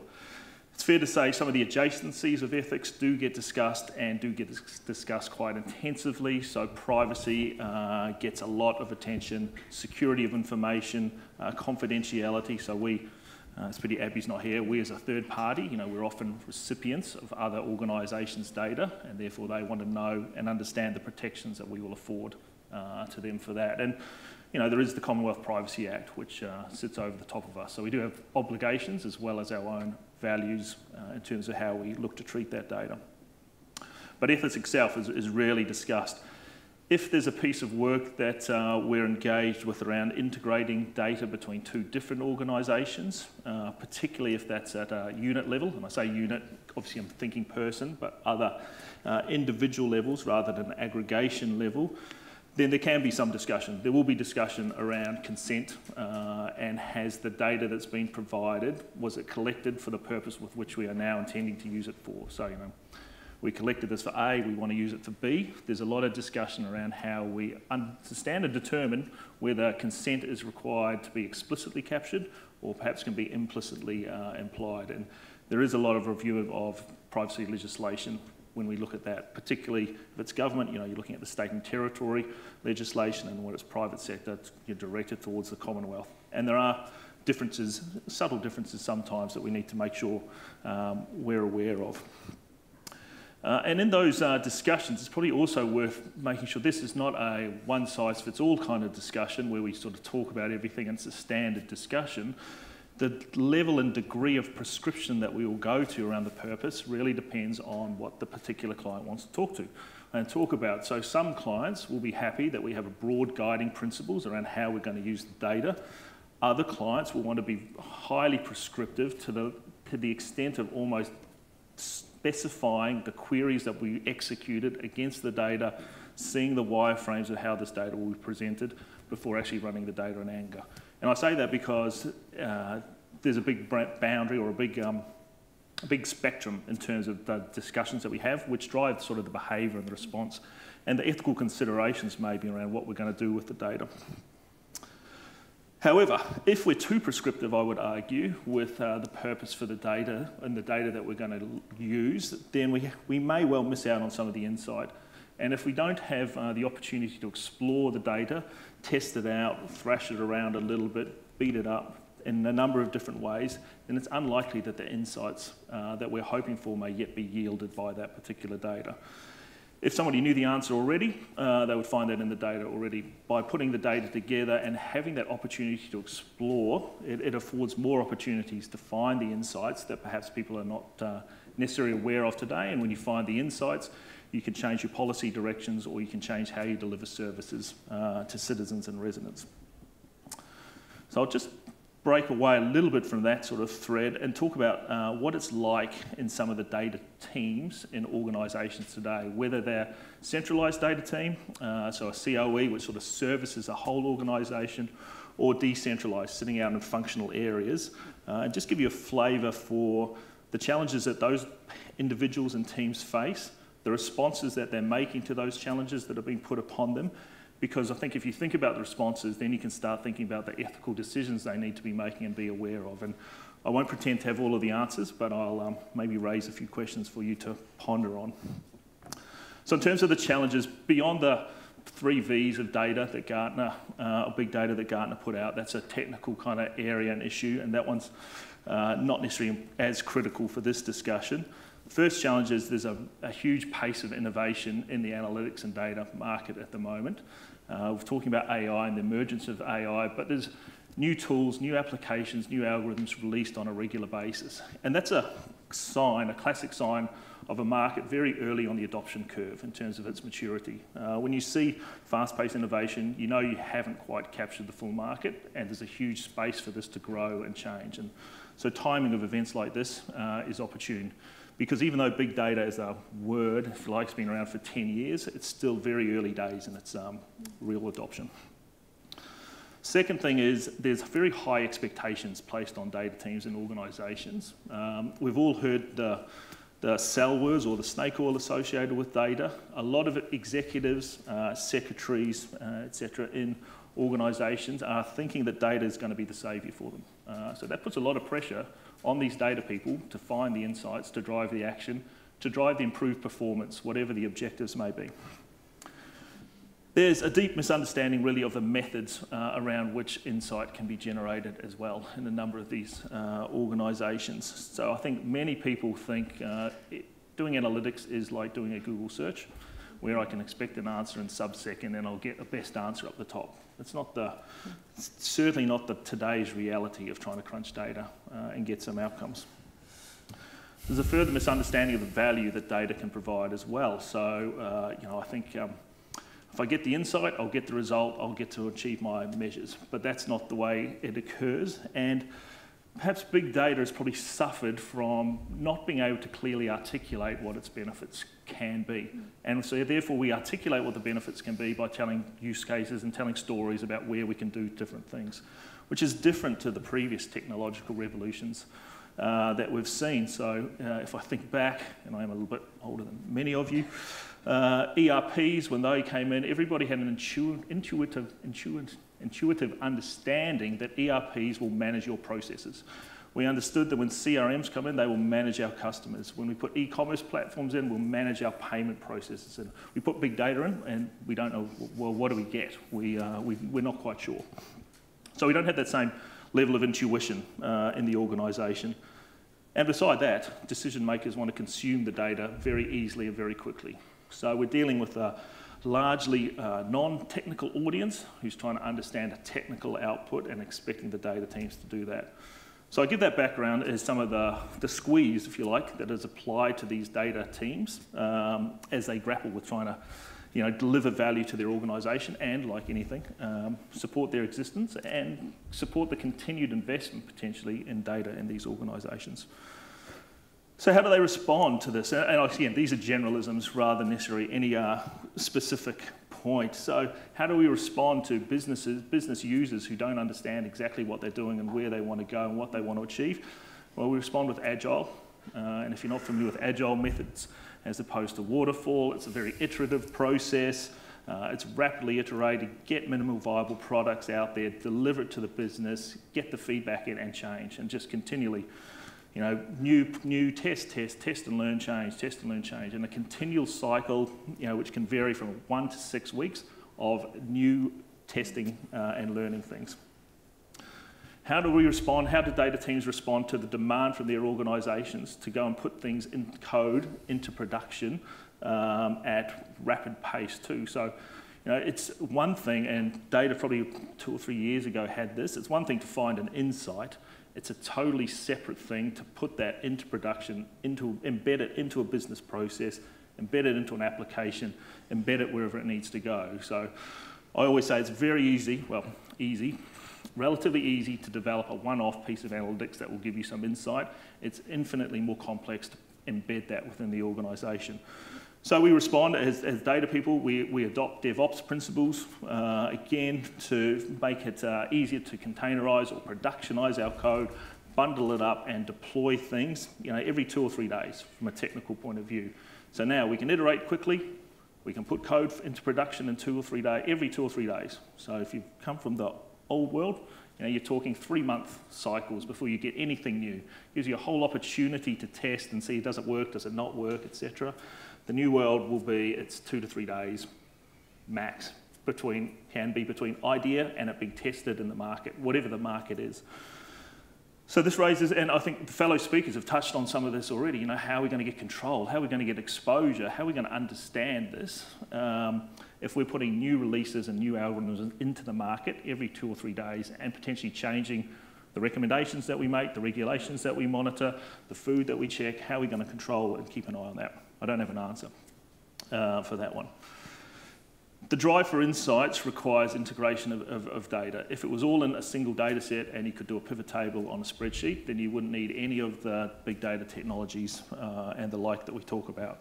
So with insights from joining data up, how do we understand the context in which the data is being collected? So there's a whole raft of data governance frameworks, processes, procedures and policies that organisations look to put in place to control and manage what they do with their data so it's used or understood for what it particularly is. Because there's plenty of misinterpretation of raw data leading to the wrong conclusion being drawn. And if we're building, and we've talked, some of the speakers have talked about this already, if we're building this ubiquitous record of all of the information we have about a particular entity, single view of customer as probably the primary case, how much do we really want to collect on our customers' behaviour? How many data points do we really want to have? How scary do we really want to be in terms of what we know about particular individuals? And so I think some of the responses, and this probably comes, I've used the recruitment example before as well, you start to see organisations separating data from decision a little bit as well. So you can collect the data. So I would say, if a client asks me about I'll use a very specific case, should I ask the gender question on an application for a job, my recommendation would be, yes, you probably should think about collecting that, but that doesn't mean you forward it through to that particular decision, that recruitment decision. So you can if you like, cut that information out to pass it on, being removed, because that's one decision that you're making with that data. But there may be other decisions that require that particular piece of data to be valuable. Some of them we've talked about already through the course, but a piece of work that I can, well, not the client, but I can talk about is one of our clients was concerned that the way that they word particular jobs and particular position descriptions lends themselves to having more male applicants than female applicants, even though the role in itself had no inherent need to have any gender split. So if we don't capture information on who's applying for the jobs, we can't see whether or not those jobs have this unconscious bias in it, and therefore we can't go and make change and amendments, even in just, forget the whether you get the job, forget about even reviewing the ad and thinking about applying for the job in the first place, because it's just worded, it doesn't appeal to a certain, in that case, a certain demographic, but there could be all sorts of other biases that reside in there. Algorithms as well, so all the other speakers have touched on, these algorithms are getting smarter, they are getting more democratised, they are being more accessible. You don't need to be a PhD, sorry if there's any PhDs in the room, you don't have to be a PhD in statistics anymore to be able to run advanced AI from Google, albeit 2 years or 3 years behind what Google's probably really working on. You can access these things relatively easier, and it will only get easier as well. And I agree with the point around you learn from the past.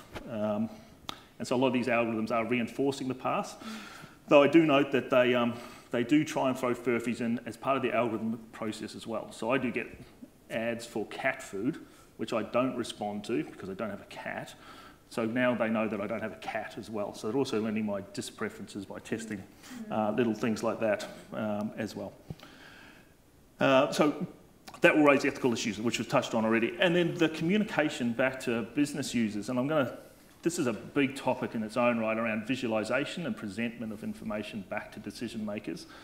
We all know that you can lie with a chart or present the particular story that you'd like to as you change colour, shape, position, etc. For me, there's a whole swag of ethical issues around how we present the insights that we've got back to allow for the right decision to be made. So lastly, I just probably want to touch on what is perhaps today, in my view anyway, one of the biggest challenges for data teams, and that's the human element of analytics.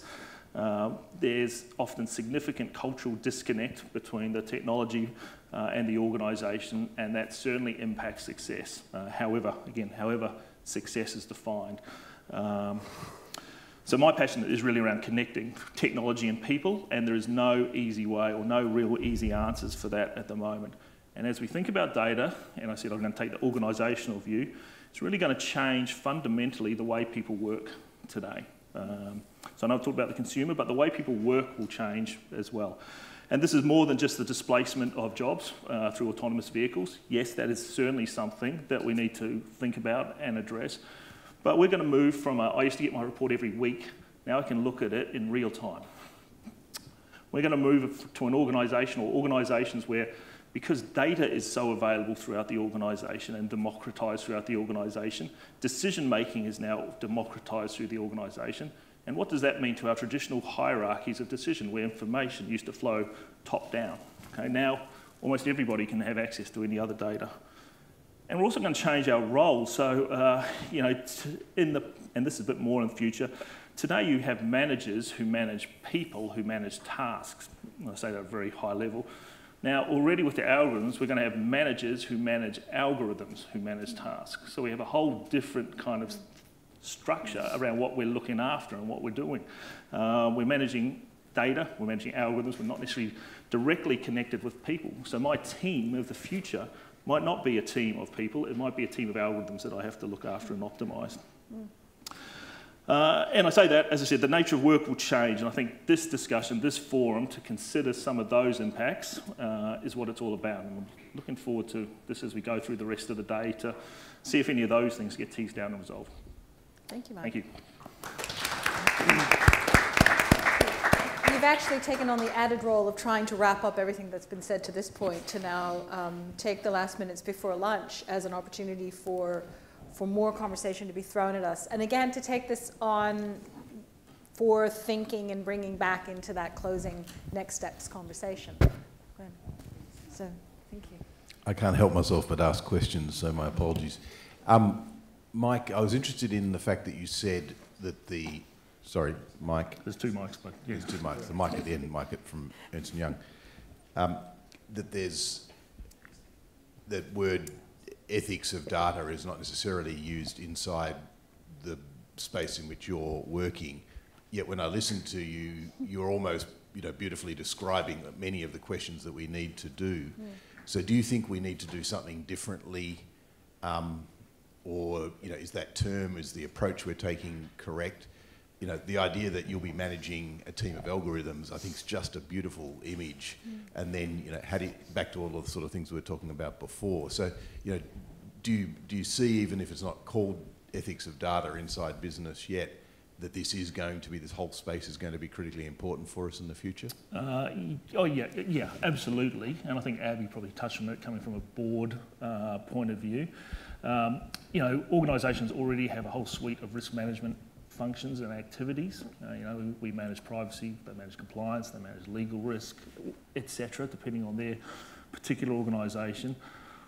I would like to see organisations, adding how they manage data through its whole life cycle as a top-level risk, particularly if it's so critical to their business, which it is to almost all businesses today. So I don't think it's there yet, apart from a privacy and security kind of issue treated, but the use of it is probably something that has to be elevated. And maybe this is what the 4 o'clock discussion is meant to tease out further, but yes. Yeah, no, that's a great primer for that. Thank you. Yeah.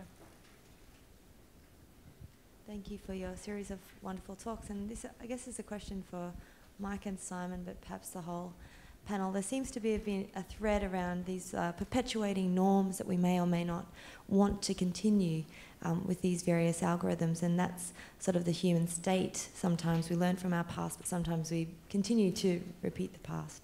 And working in climate change, that's something that, rather than using climate change projections, we're still often using hindcasts, which don't often give us the information that will come into reality. We have all this digital information, but how does AI necessarily work alongside with this embodied knowledge that we carry around with us all the time? And in regards to the food CRC, I'm actually doing a project between farmers and bankers, and there is a lot of embodied knowledge that farmers have that isn't digitised, nor do they want it to be. And so do we want, in this discussion around digitisations and humans and ethics, where is that line between extracting information from humans and keeping it to manage choice, allowing people to be people and make mistakes, but also having those wonderful happy accidents that leads to the next wonderful beautiful thing? I think replicating human behaviour is really hard. I think trying to isolate what it is that drives us to grow and drives us to develop ourselves is something that's still not yet developed. I think what we need to talk about is using AI for what AI is really good for, right?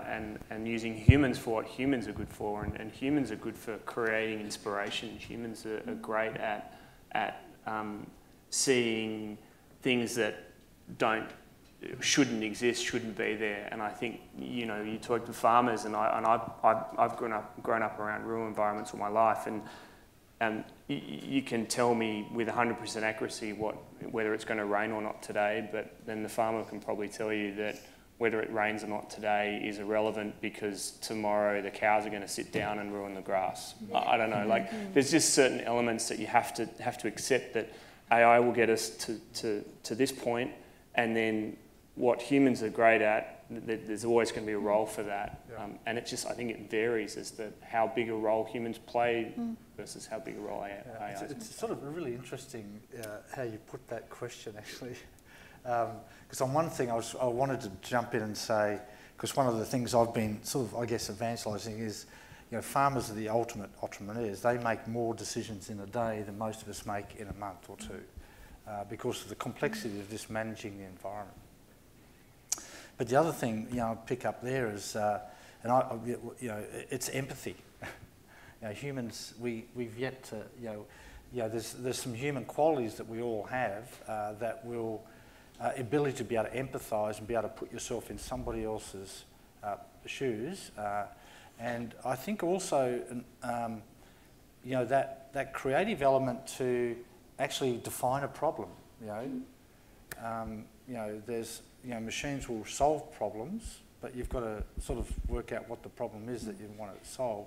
So there's always a role for humans to be able to do that as well. And I think that's really important. That's why I feel very passionate about the whole, how we have to be, whether you call it transdisciplinary, multidisciplinary, but we have to have a broader systems perspective on things and understanding. Because more and more, a little thing I do over here is going to impact something over there really quickly. And it's not going to take a year to do that. It might take a second to do that. And so more and more it requires that.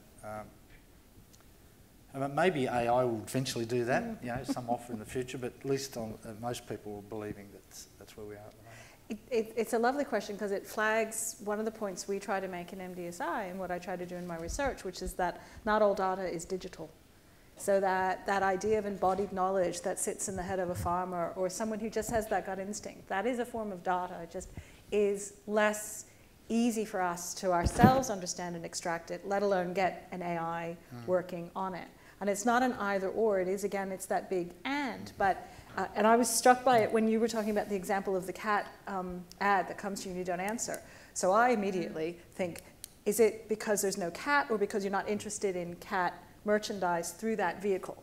And how do we then stop ourselves from saying, okay, just because I haven't selected this, or just because I have doesn't mean I have a cat. It might be that I liked the picture or I'm into cat memes. And that's so there's all those interesting assumptions that we very naturally make because we are in a very digitized space. Yeah. And because AI works very well in that. But someone flagged in the hypothetical activity earlier, there's a lot we don't know about the human genome. And the human genome is an extraordinary data set that if we could crack that, that would just be amazing. But then the question is, if we've cracked it, have we cracked it, or are there things that we haven't yet discovered? And that's, again, where the past is not everything that we can know. And again, it doesn't stop us from moving forward, but having those little voices that go, okay, what other data can I bring into there? I think in preparation for this, I was thinking about failure because, failure is quite often used as the greatest example of why humans have succeeded, right? Because if you were the Wright brothers and after your third crash, you turn around, Wilbur turns around to Oslo and said, well, bugger this whole crashing thing, let's just stick to bicycles, which is probably what a machine would have said. I mean, a machine would have said, you've tried this, based on the information, the data we have, it's not possible to do what you're trying to do, stop.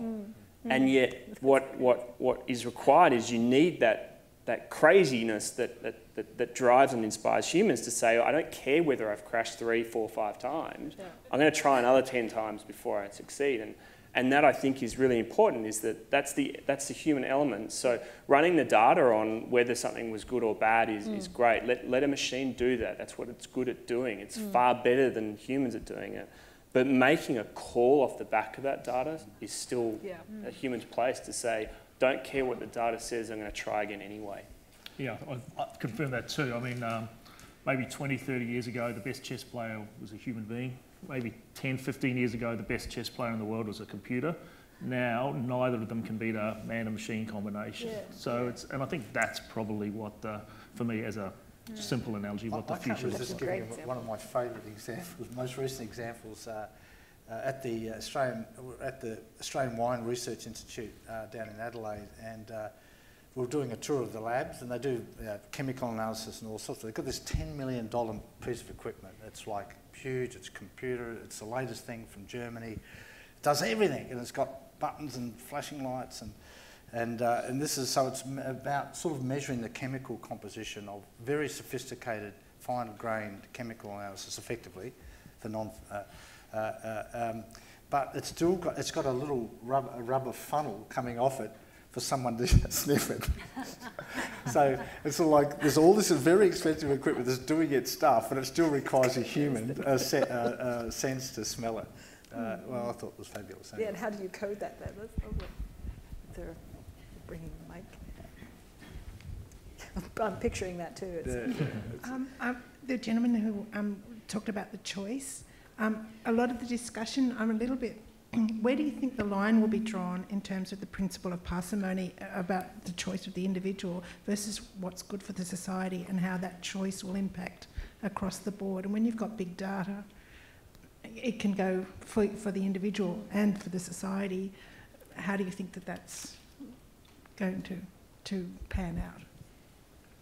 Well, that's why I'm here, because I don't know. I think it comes down to, again, are we, from a consumer's point of view, from my own individual point of view, I want control over that choice. I want the right to make the choices for my life and my family and my kids. Does that mean that I'm acting in the best interests of society? Maybe not. Maybe I'm being selfish in the decisions that I'm making. Obviously there are laws and there's a way to restrict me to behave within a particular society, but, that's my decision. If you start talking about, well, do we allow the government to start dictating what type of advertising or news that I see to try and control me? Well, then, if we look at the current state of government, would you want the government controlling that? And is that best for society, or is that, So I think, these are exactly the type of conversations that we need to have, and I don't think there's an easy answer. Because, if I was a nasty, evil person, then you might say, actually, I'd prefer it if the state had some say over what the choices you made and what you saw and what you were exposed to. But I hope that you would say, well, actually, that's your choice. You need to do that. You need to, as humans, we need that. So. Just to add to that, the question of what is an organisation's ethical position on what narrow data are they feeding to you? Does someone like the News Corp, organisation, do they have a responsibility to actually show us a breadth of news and to give us, even though as consumers we're sort of poof, we don't want it, and they just want the advertising dollar and that's what we want, so that's what they're going to give us. Do they have a social responsibility to actually broaden us in some way? And if they do, should they be subsidised for having to do that? Because if it's not profitable for them to do it, then should someone be subsidising to ensure that they actually cover a broad spectrum of news? And would we read it anyway? Because half of us probably, Yeah, there's Facebook, a whole lot of... I mean, there's a whole lot of discussion, and this touches on too, around fake news and particularly the US presidential campaign and ongoing activities since. So, Zuckerberg came out and said, we're going to try and build an algorithm, because you have to do an algorithm at that kind of scale of what they have to handle. But I'd say in the last month or so, he sort of changed his thinking a little bit and said, I need to think more about how we invent strong societies, that therefore, if the fake news does come down, we're resilient enough to know, what's not quite right. We're not going to interpret that the way that perhaps it's been messaged to us too. So it feels like it gets a bit bigger than AI to resolve some of those kind of things. There's another angle on that too, with the Japanese, the robotic carers with the ageing population, and people are getting attached to these, robots.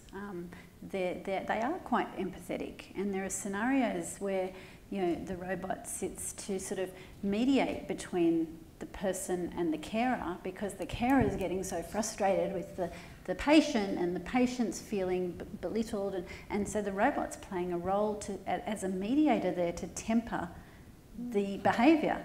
Now that's like complete reverse to what we've just been talking about. They're playing a role in actually curbing and ensuring our empathy and our humanness remains. But at what point do we then say, legislatively or whatever, that we need to remind people that these are machines? Do we need to legislate that as they get better and better and more empathetic, to remind people that they're not actually dealing with another human being, and that the human-to-human contact then doesn't degrade because my sick grandmother has this robotic carer, so I can abdicate responsibility. There was a beautiful sci-fi movie playing on that idea. Westworld? I think it was one about a carer. I think, was it called Tim or Ted? Watch Westworld. Look. Yeah, and well, Westworld's sort of dystopic, possibly. That really is. Yeah. But it's that sense going back to that observation that it's the partnership between the AI or the machine and the human that leads to really amazing outcomes. But what formula do you use? In the same way, there is no recipe for creativity. People like to think there is. But how does that come about? Mm-hmm. So if now on the other side, we have to regulate and design and code, where does flexibility and agility come in? I saw a hand jump up just when I said that. I thought to just latch on to some earlier comments about what do we as humans learn from the past. And just running up to lunch, I feel I'm getting really concerned about how we're going to survive this artificial intelligence wave that's coming our way. But I've got 3 things to point to. And that's what got us from our feudal lifestyle to where we are now. And the one is education. Mm-hmm.